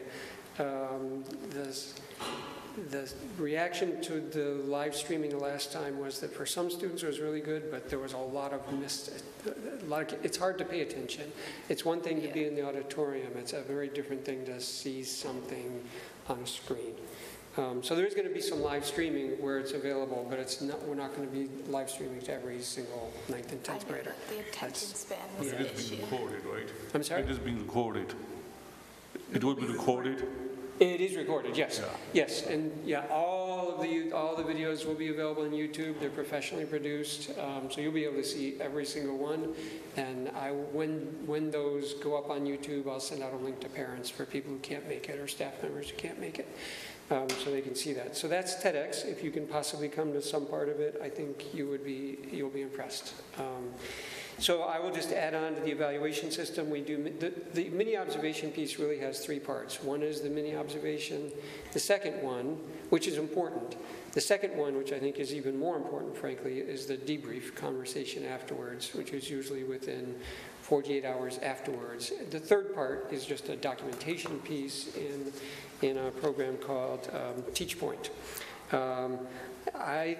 Teachers are really open to having administrators come into their classrooms, and I think it creates great conversations, it builds relationships, and as those relationships harden and solidify, it allows people to really have candid conversations about things that can stand to be improved. But it's that fact of coming in repeatedly that really builds the comfort level and the safety to accept that. Today I was in Mr. Rio's pre-calculus class. He told the kids in this pre-calculus, they were talking about polynomial something, functions, I think polynomial. Okay, are you in that class? Not in Polynomial functions, and I heard Mr. Rio at an appropriate moment, I don't think he had planned this, he said, I'm going to tell you my best math joke of the year. It was horrible, predictably, most math jokes are, but it got the kids laughed. It was also some good instruction that took place involved. I was in Mark Ash's honors government class today. The students are turning in a research paper about the election of 2016 on Thursday, and I'm analyzing whether it was a critical election, as the students have studied critical elections. And Mark was prepping them with a conversation about plagiarism, anticipation not only of this paper, but also college. It was the most passionate conversation I've ever heard any teachers and students have about plagiarism. And he had given students some exercises about, is this plagiarism, is this plagiarism, is this plagiarism? It was a really valuable opportunity. And then I was in Sean Garrett's class today. He's a physics teacher. I went into his AP physics class. And he is adopting, he's doing a very significant revision of that curriculum this year. And so he's adopting some of the approaches that have been used for quite a few years in our physics classrooms called modeling, one of the features of which is student whiteboarding and presentations in front of the class and that sort of thing. So he was working on electrostatics today, and tomorrow I'm going to go in because he said the kids are going to be whiteboarding and doing some presentations. So that's going to be really neat. Is there anything else I wanted to say about evaluations? I don't think so. But so Nate Carpenter and I are both sort of sharing in that responsibility. Nate works with the special ed department, and he works with all of the ed techs in the school, and I do pretty much everybody else. It's a lot of fun. It's the best part of my day. If I leave the school and haven't been able to fit in any observations, which has been rare this year, that's a bad day for me, because it's the best part of the job, without any question. Will you remind me, Jeff, how many mini observations you're supposed to have per teacher per that cycle? Or? So Kathy Stankard will correct me if I'm wrong about this, but I believe... Oh, Kathy's going to be... Well, never mind. You can compare my answer to hers. Okay. So I think... Okay. I think that for probationary teachers, it's 6, I think. It may be 5. It may be 5 or 6. Maybe guaranteed 5. And then for continuing contract teachers, I'm pretty sure it's 5 in a year. Is that roughly correct? Is it 6? Anyway, I think it's. Is that what it is? Kathy will tell you what it is, but it's roughly that. You came close. And the goal is obviously to do more, but it's if we can get to that point, then that yeah, I just wasn't sure what the number settled on. So, yep. All right. Obviously, I'm not entirely sure either, but I'm okay. I'm just glad they're happening. I'm okay wherever. So. I'm glad they're happening. Yeah. Thank you, Jeff. Thank you. Thank you. All right. Next, Director of Special Services, Dell. Do you want to come up? Hello, good evening. I just wanted to share about some of the professional development that we've been doing in special education. This past week on November 6th, I had the opportunity to meet with the related service providers, and by that terminology I mean the OTs, PTs, social workers, psychologists, behavior specialists, anyone who was not a special education teacher. And in the morning we worked on researching profession-specific performance rubrics that we're working on getting approved so that they will be following the professional standards for the practice that they're doing versus just following the teacher's rubric. We also followed that by doing some calibration work on writing measurable present levels of performance and goals. And in the afternoon, I was fortunate enough to be able to meet with the high school special education team to discuss transition plans and review the recent feedback from DOE on as sampling of transition plans for the upcoming audit that we're doing this year, the special education audit. Several of the administrators and counselors last week also attended the first of a three-part training for identifying, developing, and maintaining 504 plans. It was put on through a webinar by Drummond and Woodson. All three schools' special education teams have been working with central office to prepare for this year's special education audit. And some of that has to do with the high school's been working on transition plans, and everyone else has been working on the files that we'll be using for our self-assessment. As far as staff evaluations, the first round of observations of special education staff have been completed at Pond Cove and initiated at the middle school, so I've been able to do many observations of all of the staff at Pond Cove and have started at the middle school, and I'm basically rotating around, so once I complete all of the staff at middle school, then I would head to high school and then start again. So it's a shared process with the building administrators, and so when the professional staff have summatives, we'll do it in a collaborative way. Staff are working on wrapping up their SMART goals. Recently, I also worked on establishing regular meetings with building administrators to help support them, the staff, and the students. Currently, we're servicing 161 students in special ed, and that's 59 at Pond Cove, 51 at middle, and 51 at high school. And we have 24 students in referral and 2 out-of-district placements. Any questions? When's the audit? So it's kind of a year-long process. So by the end of this month, we'll be sending in our self-assessments. Then we will be sending out parent surveys, and then they actually show up in person, the monitoring team, on March 12th. Okay. Well, good luck getting ready for that. Thank you. You mentioned the transition, senior transition plans.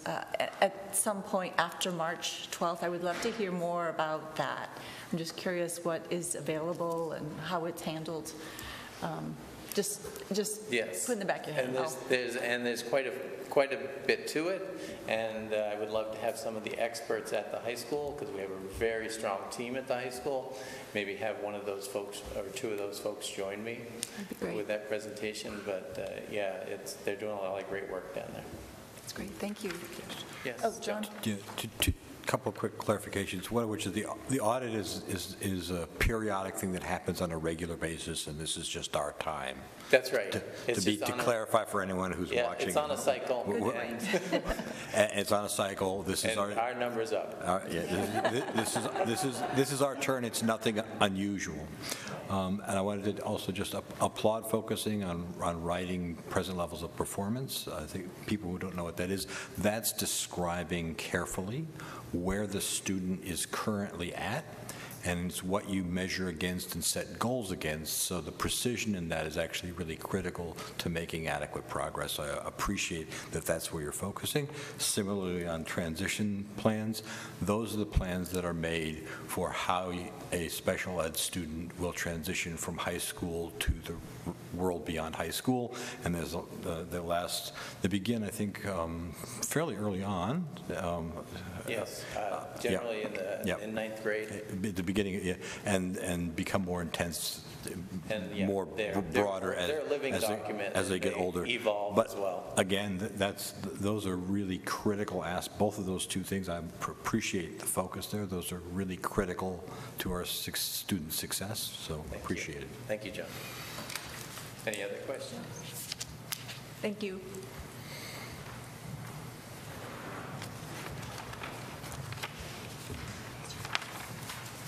Good evening. So Donna asked me to provide the big picture of our performance evaluation and professional growth plan, and you've heard a lot of bits and pieces. I'm just going to fill in the gaps, and if you have any questions, I'll answer them. I think I should begin by saying that Troy was right and Jeff was right. It's for continuing contract teachers a minimum of 5 mini observations each year, and for probationary teachers it's 6 mini observations a year. So, but I'll start from the top. We are in the second year of full implementation of our PEPG plan. This provides for an annual evaluation cycle for probationary educators and a 3-year evaluation cycle for continuing contract educators. And the components of that are goal setting. Educators set 2 different types of goals. They set a professional learning and growth goal, which is about how they themselves, following a self-assessment and a conversation with their supervisor, what areas they want to focus on in terms of their practice. And then they set, and they're required to set a minimum of 1 professional learning and growth goal for the 3-year cycle. And then they set an annual student learning and growth goal, and that involves pre-assessing students, setting a goal for them on the basis of the results of that pre-assessment, teaching them, and then assessing and seeing what they learned. Then we have the mini observations, which you've heard about, and as I said, 6 for probationary educators and 5 for continuing contract educators. And then there is, as you heard, a minimum of 1 peer visit each year. And then in the middle of the 3-year cycle, there's to be a mid-cycle evaluation conference. And since we're in the second year of full implementation, we're getting to the point where we're going to start thinking about that. And then there's a summative evaluation conference at the end of the 3 years, and it's at that time that the teachers will receive a summative rating, and that's required by statute. We are, as has been mentioned, we're using TeachPoint to track all of this, and it's been extremely valuable, and so much so that initially we had thought we would only have the teachers be in this software program, but we've since added ed techs. They have a different evaluation process, but it is also being tracked and reported inside of TeachPoint. And we've also decided to add, as Del mentioned, the related service providers and to put them through the same process and into TeachPoint. That is going to mean different rubrics for them, because the rubrics that we have for teachers just don't apply to our related services provider. And so we're going to be bringing the steering committee together in December 13th. We're going to be meeting same group of teachers who've worked together for the last couple of years on initially designing. That was a slightly different committee, although I imagine a lot of the people overlap. That was before my time as stakeholder committee, and then that was replaced by this steering committee whose job it is to revise the plan based on feedback. And so we're going to be talking about the related service provider rubrics at that time. And I think that's it for EPG, unless you have any questions. You may have heard that our MEA data from last year has been released. We just got it today. We're hoping to send the individual student reports out before the Thanksgiving break. They'll either be sent home, paper copies will be sent home, or else our preference is to upload those ISRs into PowerSchool and have you access them that way. And then there will be a report on the data analysis forthcoming at some point. Thank you. Thanks so much, Kathy. Okay, next, Catherine.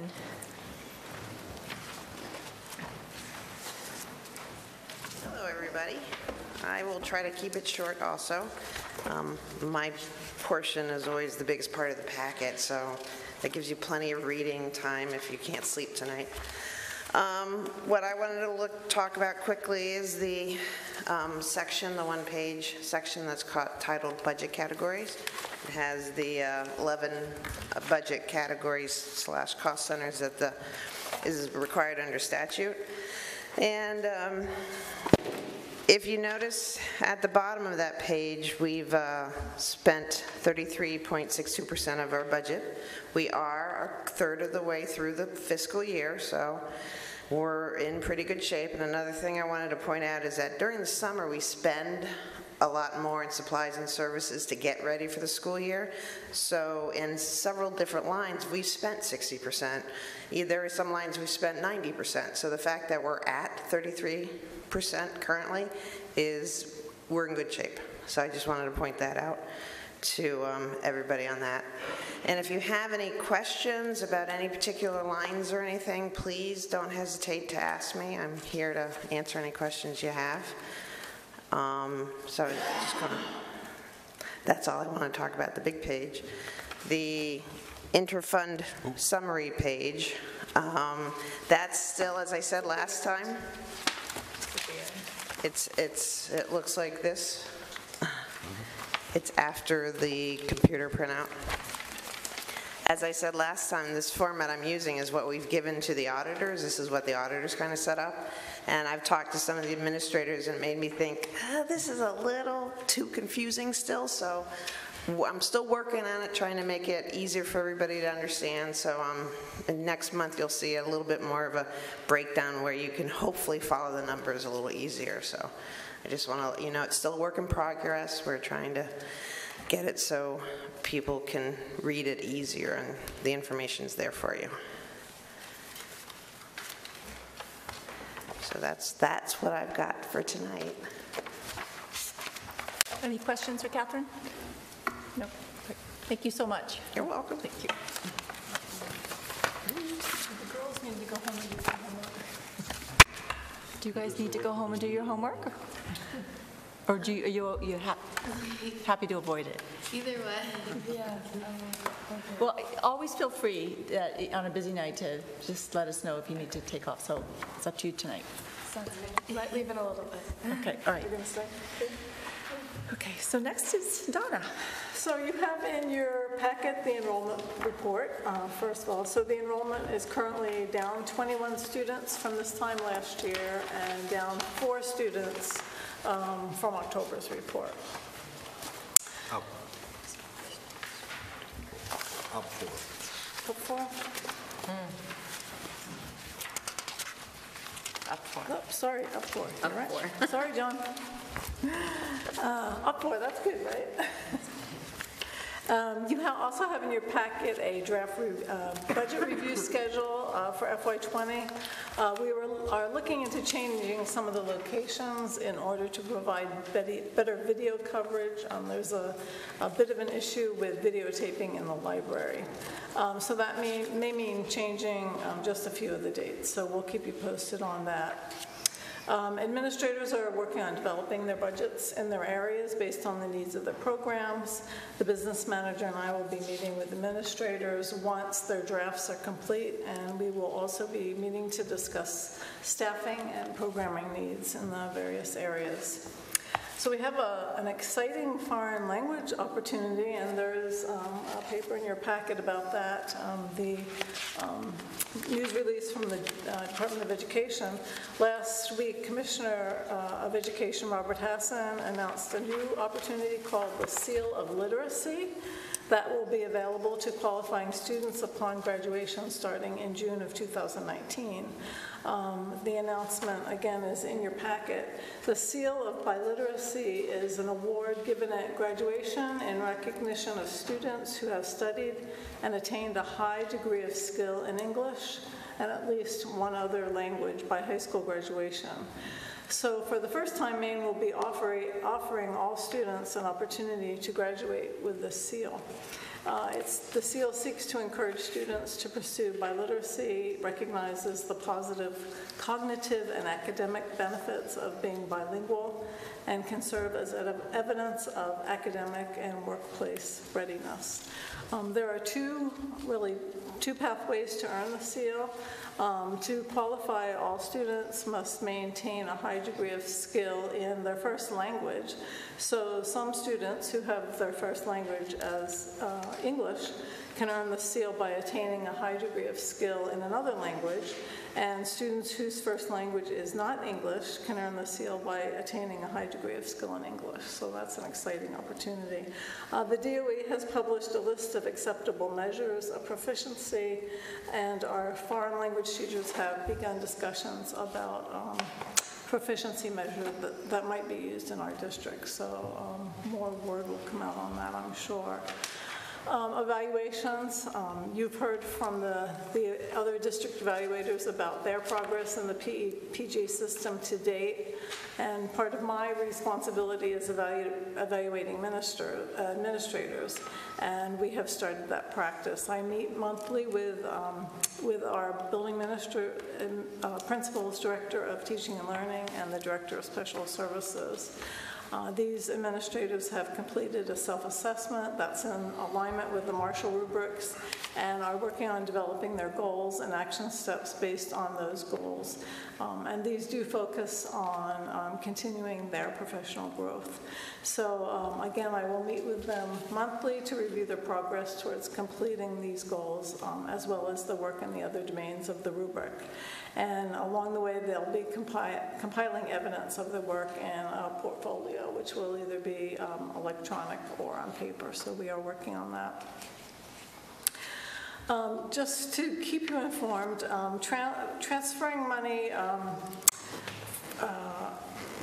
from Cape Coalition to Cape Olympians. So in your financials on the last page, on line 9982, and we're looking at 9982 and 9976. So on line 9982, you'll see $830 in the line for the Cape Coalition.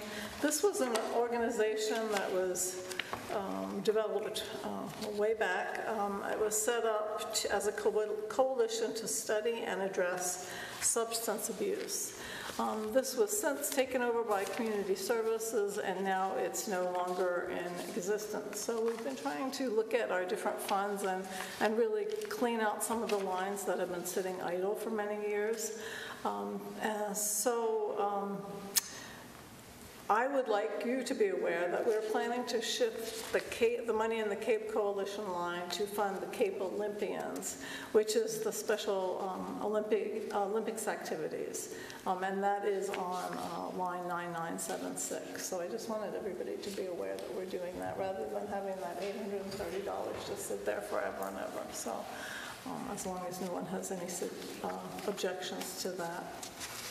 We did hold the combined Cape Elizabeth Town Council School Board meeting on October 23rd, 2018. The meeting was facilitated by Craig Freshley, and discussion focused on creating a more collaborative FY20 budget process. You do have highlights, a highlights report in your packet that was developed by Craig. General agreement at the end of the meeting was that there was a need for further discussion, so we have been meeting, doing some planning, and the next meeting will be held at 6:30 on December 17th. That's a tentative date that has to be approved by Town Council, so we tentatively scheduled it for December 17th. If that doesn't work out, we will let you know about a new date. I received a supportive email from a member of the community, which she has allowed me to pass on to you, so that is also in your packet. I think people are really positive and supportive of the town council and the school board working together. So, any questions? Just a quick enrollment note. So the 4 that we gathered, by the way, is where we had seen less growth than we had expected, which is in those K through 4 Right. So normally you'll see significant growth in K through 4, a little attrition in 9 through 12, and the middle school sort of fairly flat. And so we're continuing to see those incoming classes grow, which is what we would expect if we're going to stay flat. That's exciting news about the DOE, the seal, the proficiency seal, and since the current senior class is up for that, and I know you'll be informed at some point about the standards, the assessment that they're going to require, but that will be great, and I hope we are able to pass a lot of students. The seal of literacy is just across the state, or is it across the nation? Across the state. Recognition. Across the state. And is proficiency level in speaking, writing, reading, all of the above? Proficiency, you have to be, okay. It says actually in the article from Maine DOE that it is in 38 states, but this is a Maine initiative. Right. It started in California. This is the first time we've had this in Maine, so yes. That's great. Okay. Is that it for you? That's it. Okay, thank you. Okay, moving on to old business. Heather and I attended the Maine School Business, is that right, MSBA? MSBA, thank you. It was called the Drive-In Board Chair Workshop in Augusta. At the end of the month of October, and it was very informative. I've never been to anything like that. It was good to have some additional insight to keep in mind, especially as the chair and vice chair. They provided specific information on the role of the chair for anybody who will be a future chair. The roles being to be the planner, the organizer, the spokesperson for the board, the delegator, liaison and confidant, and caretaker of relationships between board members, if that's ever an issue. Sorry. The one thing that came up that I thought was, two things came up that I thought were worth repeating besides what I just said. They talked about something called consent agendas, which is a way to save time so that you can leave more discussion for the more hearty, meaty things you want to talk about. So a consent agenda would include one action item of very standard things like minutes,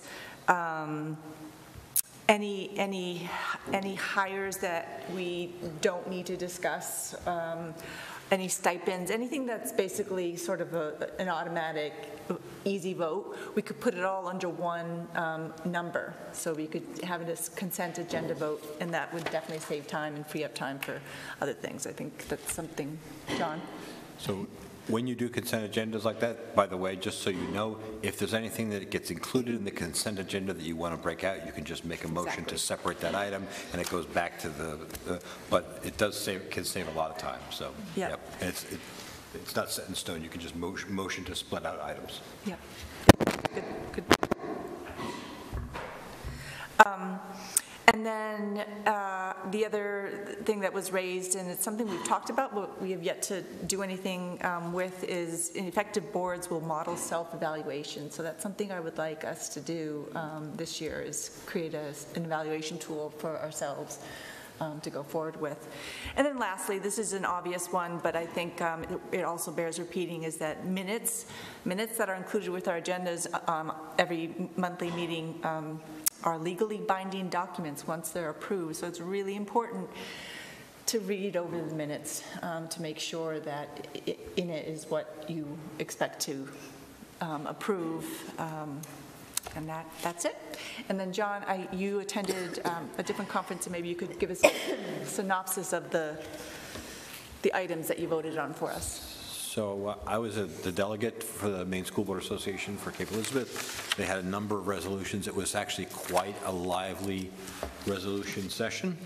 There was quite a bit of discussion. I'll go through them briefly, and I want to highlight a couple of items.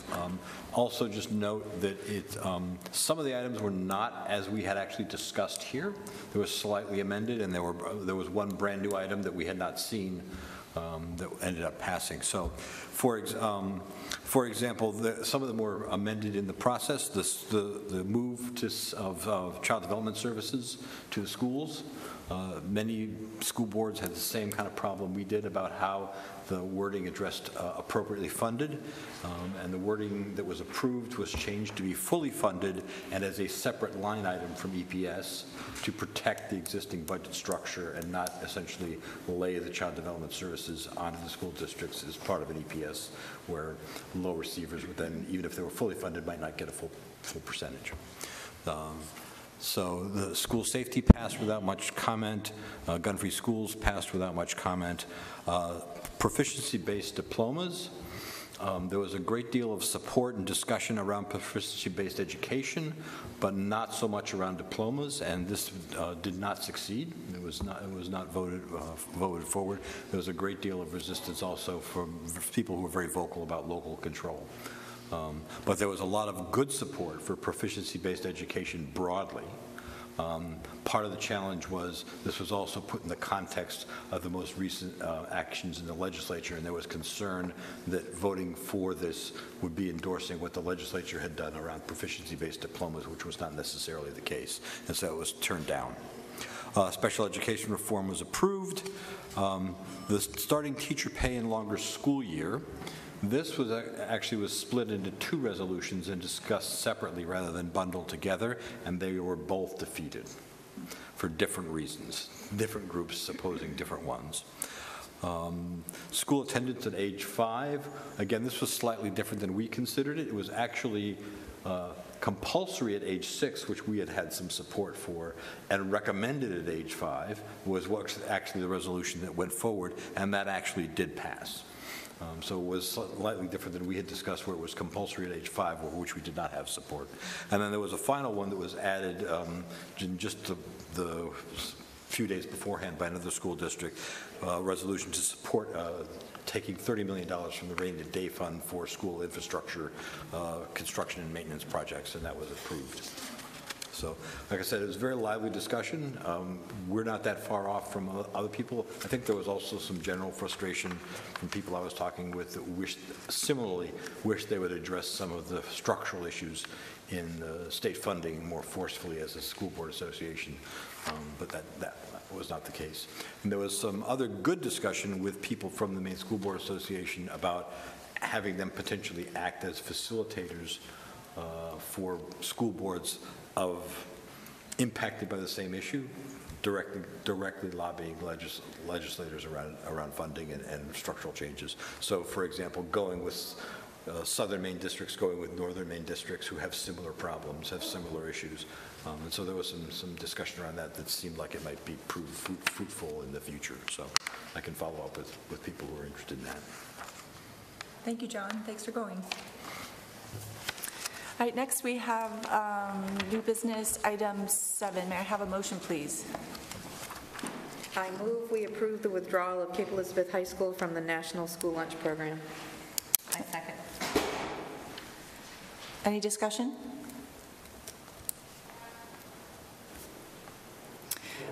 This is what we talked about at length tonight with Peter, and I think it is a really strong positive change that we're proposing that Peter's explained, and so, all right. All those in favor?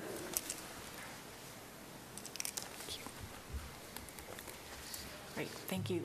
Item 8, may I have a motion? I move we approve the following 2018-2019 administrative and athletic extracurricular personnel nominations as outlined in our packet. Do I need to reiterate what's not? Yes. Minus Joey Doan Jr. in the middle school for the middle school indoor track assistant position for .50. Thank you. May I have a second? Second. Any discussion? All those in favor? Okay, next we have item 9, no vote required, but Elizabeth, do you mind just providing this? So in policy, we have been busy making sure that we are bringing our policies into compliance, making sure that we have all policies that are required, bringing them up to date, that sort of thing. So in item 9, we have a first read, and the majority of them are really bringing things into compliance with the most up-to-date language, whatever is required by state and federal standards. But if you skip down to ADC, which is use of tobacco products in electronic nicotine delivery systems, this policy, the tweaks to this policy were brought to the attention of the board by high school nurse Deb Braxton in order to increase our visibility around electronic devices, vaping and that sort of thing. A few tweaks in the language allow us to have access to some signage around the entire school campus so that it's understood that this is a tobacco and nicotine delivery system free campus. It's not just in the buildings, at the football games, it's at the tennis courts, it's everywhere. So really just kind of elevating our commitment to that. So that was that discussion. And I'm not going to move to number 10 yet, so. I'd like to thank Deb Braxton in particular. I think she's been at almost every policy committee meeting since the beginning of the school year.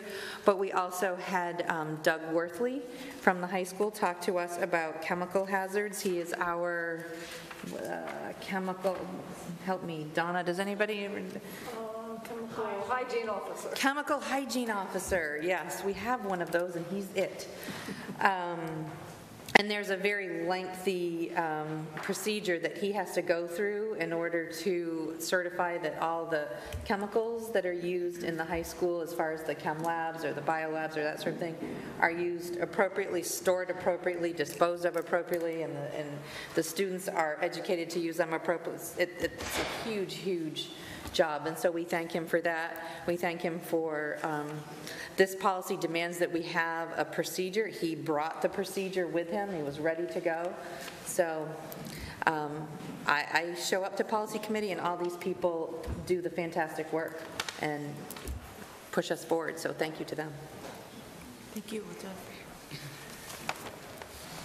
Okay, then moving on to item 10. Now I have a motion.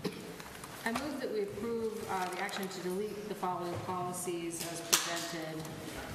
KLF Community Services Program, KLF-R Community Services Program Guidelines, and JLCCA AIDS HIV Attendance Policy. Second. Any discussion? These policies are being recommended for deletion. The first two are because the relationship and responsibility between the school board and community services no longer exists as outlined in those policies, so they are extraneous. And then JLCCA is completely outdated. And we have different policies that refer to what we legally need to do. That was recommended for deletion. Thank you. Any further discussion? No? All those in favor? Okay. Thank you. Question. You had a question? This is never, am I allowed to backtrack and ask a question about something on number 8 that we voted for? Or is discussion closed? It's kind of just a generic question. It's not like a doubting. I'm just curious if some of these extracurricular, it's the boys basketball, boys basketball, boys basketball. Did we already vote in the girls basketball? It just seems odd to me that there's just boys and there's not girls basketball. Do we know? I don't know.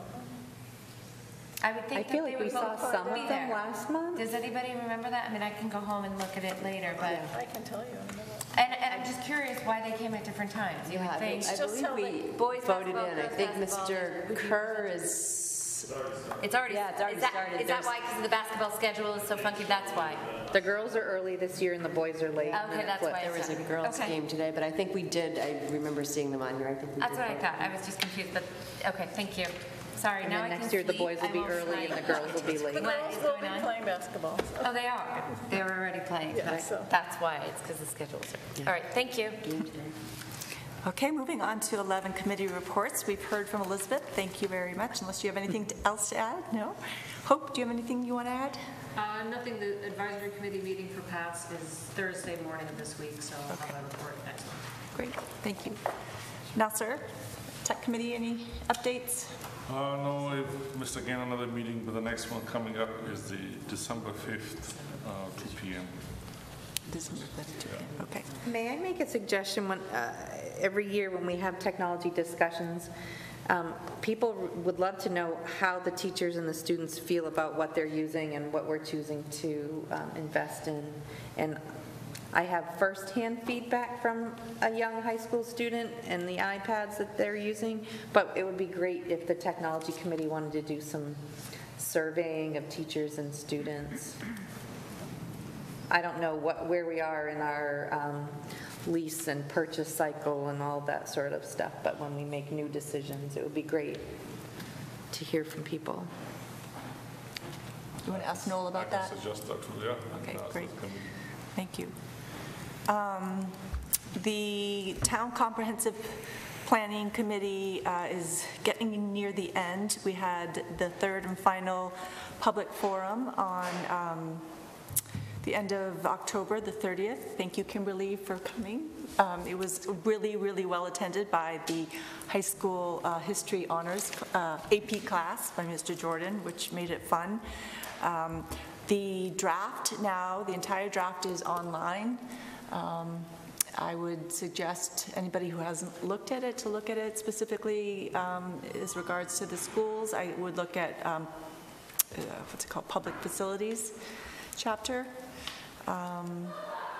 And at the end of every chapter, just so you know, there are recommendations and goals. And if you don't want to read all the stuff in each chapter, you can jump to the end and look directly at the goals and recommendations. And now is the time to make suggestions to the committee, because once it goes to town council, it's out of the committee's hand. That was going to be my question. If once, is there an opportunity for comment now that there's a document? So yes, there is. There is an opportunity for sure. Okay. We've been trying to get as much input for the past 2 years, so it's still time. Great. Okay. Requests for future school board meeting items. I don't believe that my request raises to the level of a business meeting, but I think a discussion, going back to something Donna talked about as far as video recording budget meetings and that sort of thing. I was very disappointed that the first meeting of the Needs Assessment Committee was not able to be officially videotaped, and so I think a discussion, it could be at a committee level, or it doesn't even have to be a workshop, but the importance of people, it could be in our technology department, it could be that we have to farm it out through John Holdridge or Jana Dewan or something like that, but we really want to be transparent, we want to communicate, we want these meetings to go out to the public, so how can we make sure that that happens so that we're not caught up short when we think somebody's coming and they're not, or we have a tradition of having these meetings in the library. Everybody plans on these Tuesday nights, and now we're hearing, we might not be able to videotape, we'll have to change nights, and so how do we work through this? How do we make it happen?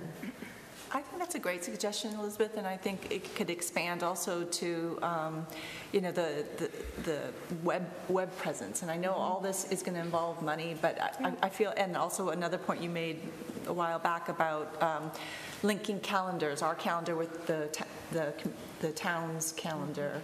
I think there's room for improvement even without spending hopefully too much money, but I think it's definitely a great agenda suggestion. And like I said, it doesn't have to be a business meeting. It could just a committee, a conversation, something. Thank you. Susanna? Yeah, sorry. I know all of us here were at the Needs Assessment Committee, but I don't know if we want to report out on that or not. I don't. Yep. You're right. We should report out on it. You mentioned it, right, in your superintendent report? I mentioned the town council. Oh, okay. So you're right, Kimberly. On last week, Wednesday, we had our first of 4 meetings of the Needs Assessment Committee, and it was very well attended. And we are, in conjunction with what we were just talking about, having easier access to posting and communicating information, we will eventually soon have a site dedicated to the committee where minutes will be posted, any video footage or audio that we have, and I'm glad to say I have good audio. Video footage is not so great of the meeting, but of the tour. We have the tour video that will somehow post somewhere. After, in the next couple days, you'll be receiving the minutes from the needs assessment. And we focused on, we met at the high school, and we focused on the athletic department. Jeff Shedd and Jeff Thorak provided the tour, basically showing the challenges present in the athletic department and safety issues related to those challenges. And then, Elizabeth? Oh, I was just going to say, I think it would bear noting that the board doesn't necessarily prioritize athletics or the physical education program, but due to scheduling conflicts, that's where we started. We believe that there are needs throughout the school department, so people shouldn't take any sort of cue or inference from us starting with the athletic department. Good point. Did you want to add anything, Kimberly, about the committee meeting? No, just maybe our future dates. Yep, I was gonna get to that at the end, but I can say it right now since we're talking. Well, it's next anyway. On our agenda, it says that it has the meeting that just happened. So the very next meeting is coming up on Wednesday, November 28th, and that will be at the Pond Cove Middle School Cafetorium. And then the next week directly after that, on Wednesday, December 5th, it will be at 6:30 also at the high school. And then the 4th is scheduled for January 9th at 6:30, location to be determined. And when you say the high school, do you mean the library? I mean the library, yes. Okay. And then other upcoming meetings, as Donna mentioned, we're going to use our November workshop. We're wondering if we could use our November 28th workshop to look at MEA data. Oh, okay. And then we were going to That's a good idea. Yeah. That's fantastic. Yeah, that would be great. And we don't normally have a workshop in December, but that's the date we're looking to use a date in December to have another joint. The 17th. Hopefully the 17th, once it's approved, to have another joint meeting with the town council about budget-related issues. Policy committee is November 27th. Always a blast. I think that's it for future meetings. Before we adjourn, this sort of sprang up on me suddenly without too much, I don't know, I think I'm still waiting for election results, but I just want to say, John, this is your last official business meeting, which I can't stand, but I want to thank you so much for your service here. I hope maybe you consider coming back at another point. But you've added so much. You've added this very unique perspective, insight, and questioning that I'd never on my own would have come up with. I think it's truly unique to your background. I thank you so much for your fair-mindedness and your passion that you have clearly brought here to the school board and also to all the students of our district. And we're going to miss you. Thank you. Not yet, John. Elizabeth? I too wanted to thank you, John. I'm sorry to see you go from the school board. It's been a pleasure to learn from you and to work with you. You bring a fantastic perspective, and what's wonderful about the school board is that although we are united in our goals, everybody comes at it a different way with different ideas, different insights, and I felt like your strength really was around helping us stay focused on, how are we going to report what we're actually doing? How are we going to show that we've actually improved something? So I appreciate you helping us focus on that message. I don't know what we're going to do with you without you during budget season, but maybe we'll see you in the audience. But again, thank you so much for your service. Elizabeth kind of took the words out of my mouth that I was going to say. I think I will, for however long I'm on the school board, the next 3 years, I will constantly hear data reporting, and that will be the sweet little reminder of John in the back of my head to question that, to ask for that, to expect that as doing a good job. So thank you for teaching me that, for bringing that to the board, and I hope that we can continue that work and that energy that you've really put yourself behind. So thank you. We had been thinking that we still had you next month, so I'm always caught off guard and totally disappointed. I've so enjoyed working with you, John. You have so many strengths, and you've given so much of yourself to the school board. I feel like any task that you take on, you research thoroughly. You give 100% of yourself to things, and I'm going to really miss having you here. I think you have great insight. You follow things through to the end, and I think you've been a real asset for the town here on our school board. And I'm sorry we won't be with you for the next, for me, the next year. I just hope you can go last, huh? John, I don't know you well, but I think you know me well enough. I enjoyed your passion. You spoke from your heart was into it. You show unique skills of seeing the whole picture, not that tiny number, you were seeing beyond that. I think you had a good perspective of comparable numbers across the councils and us. You were just excellent with numbering, and I hope that we can do well without you, but we know where to find you. At least I know where to find you. But it's been a joy working with you on this school board. Thank you for your service. I'll just add, my first year wouldn't have been quite as easy without you here, so thank you for your help, and I expect you also to help continue going forward, so expect a call from me. Thank you, John. Thank you, everyone. I'd just like to say a word of thanks to all my fellow board members, those who are serving currently and those who served before. It has been a great pleasure to be a member of the school board. One of the things I've told people when I joined the school board is there's a lot more and a lot less there than you think there is. There's actually very few more meetings than you see here in public.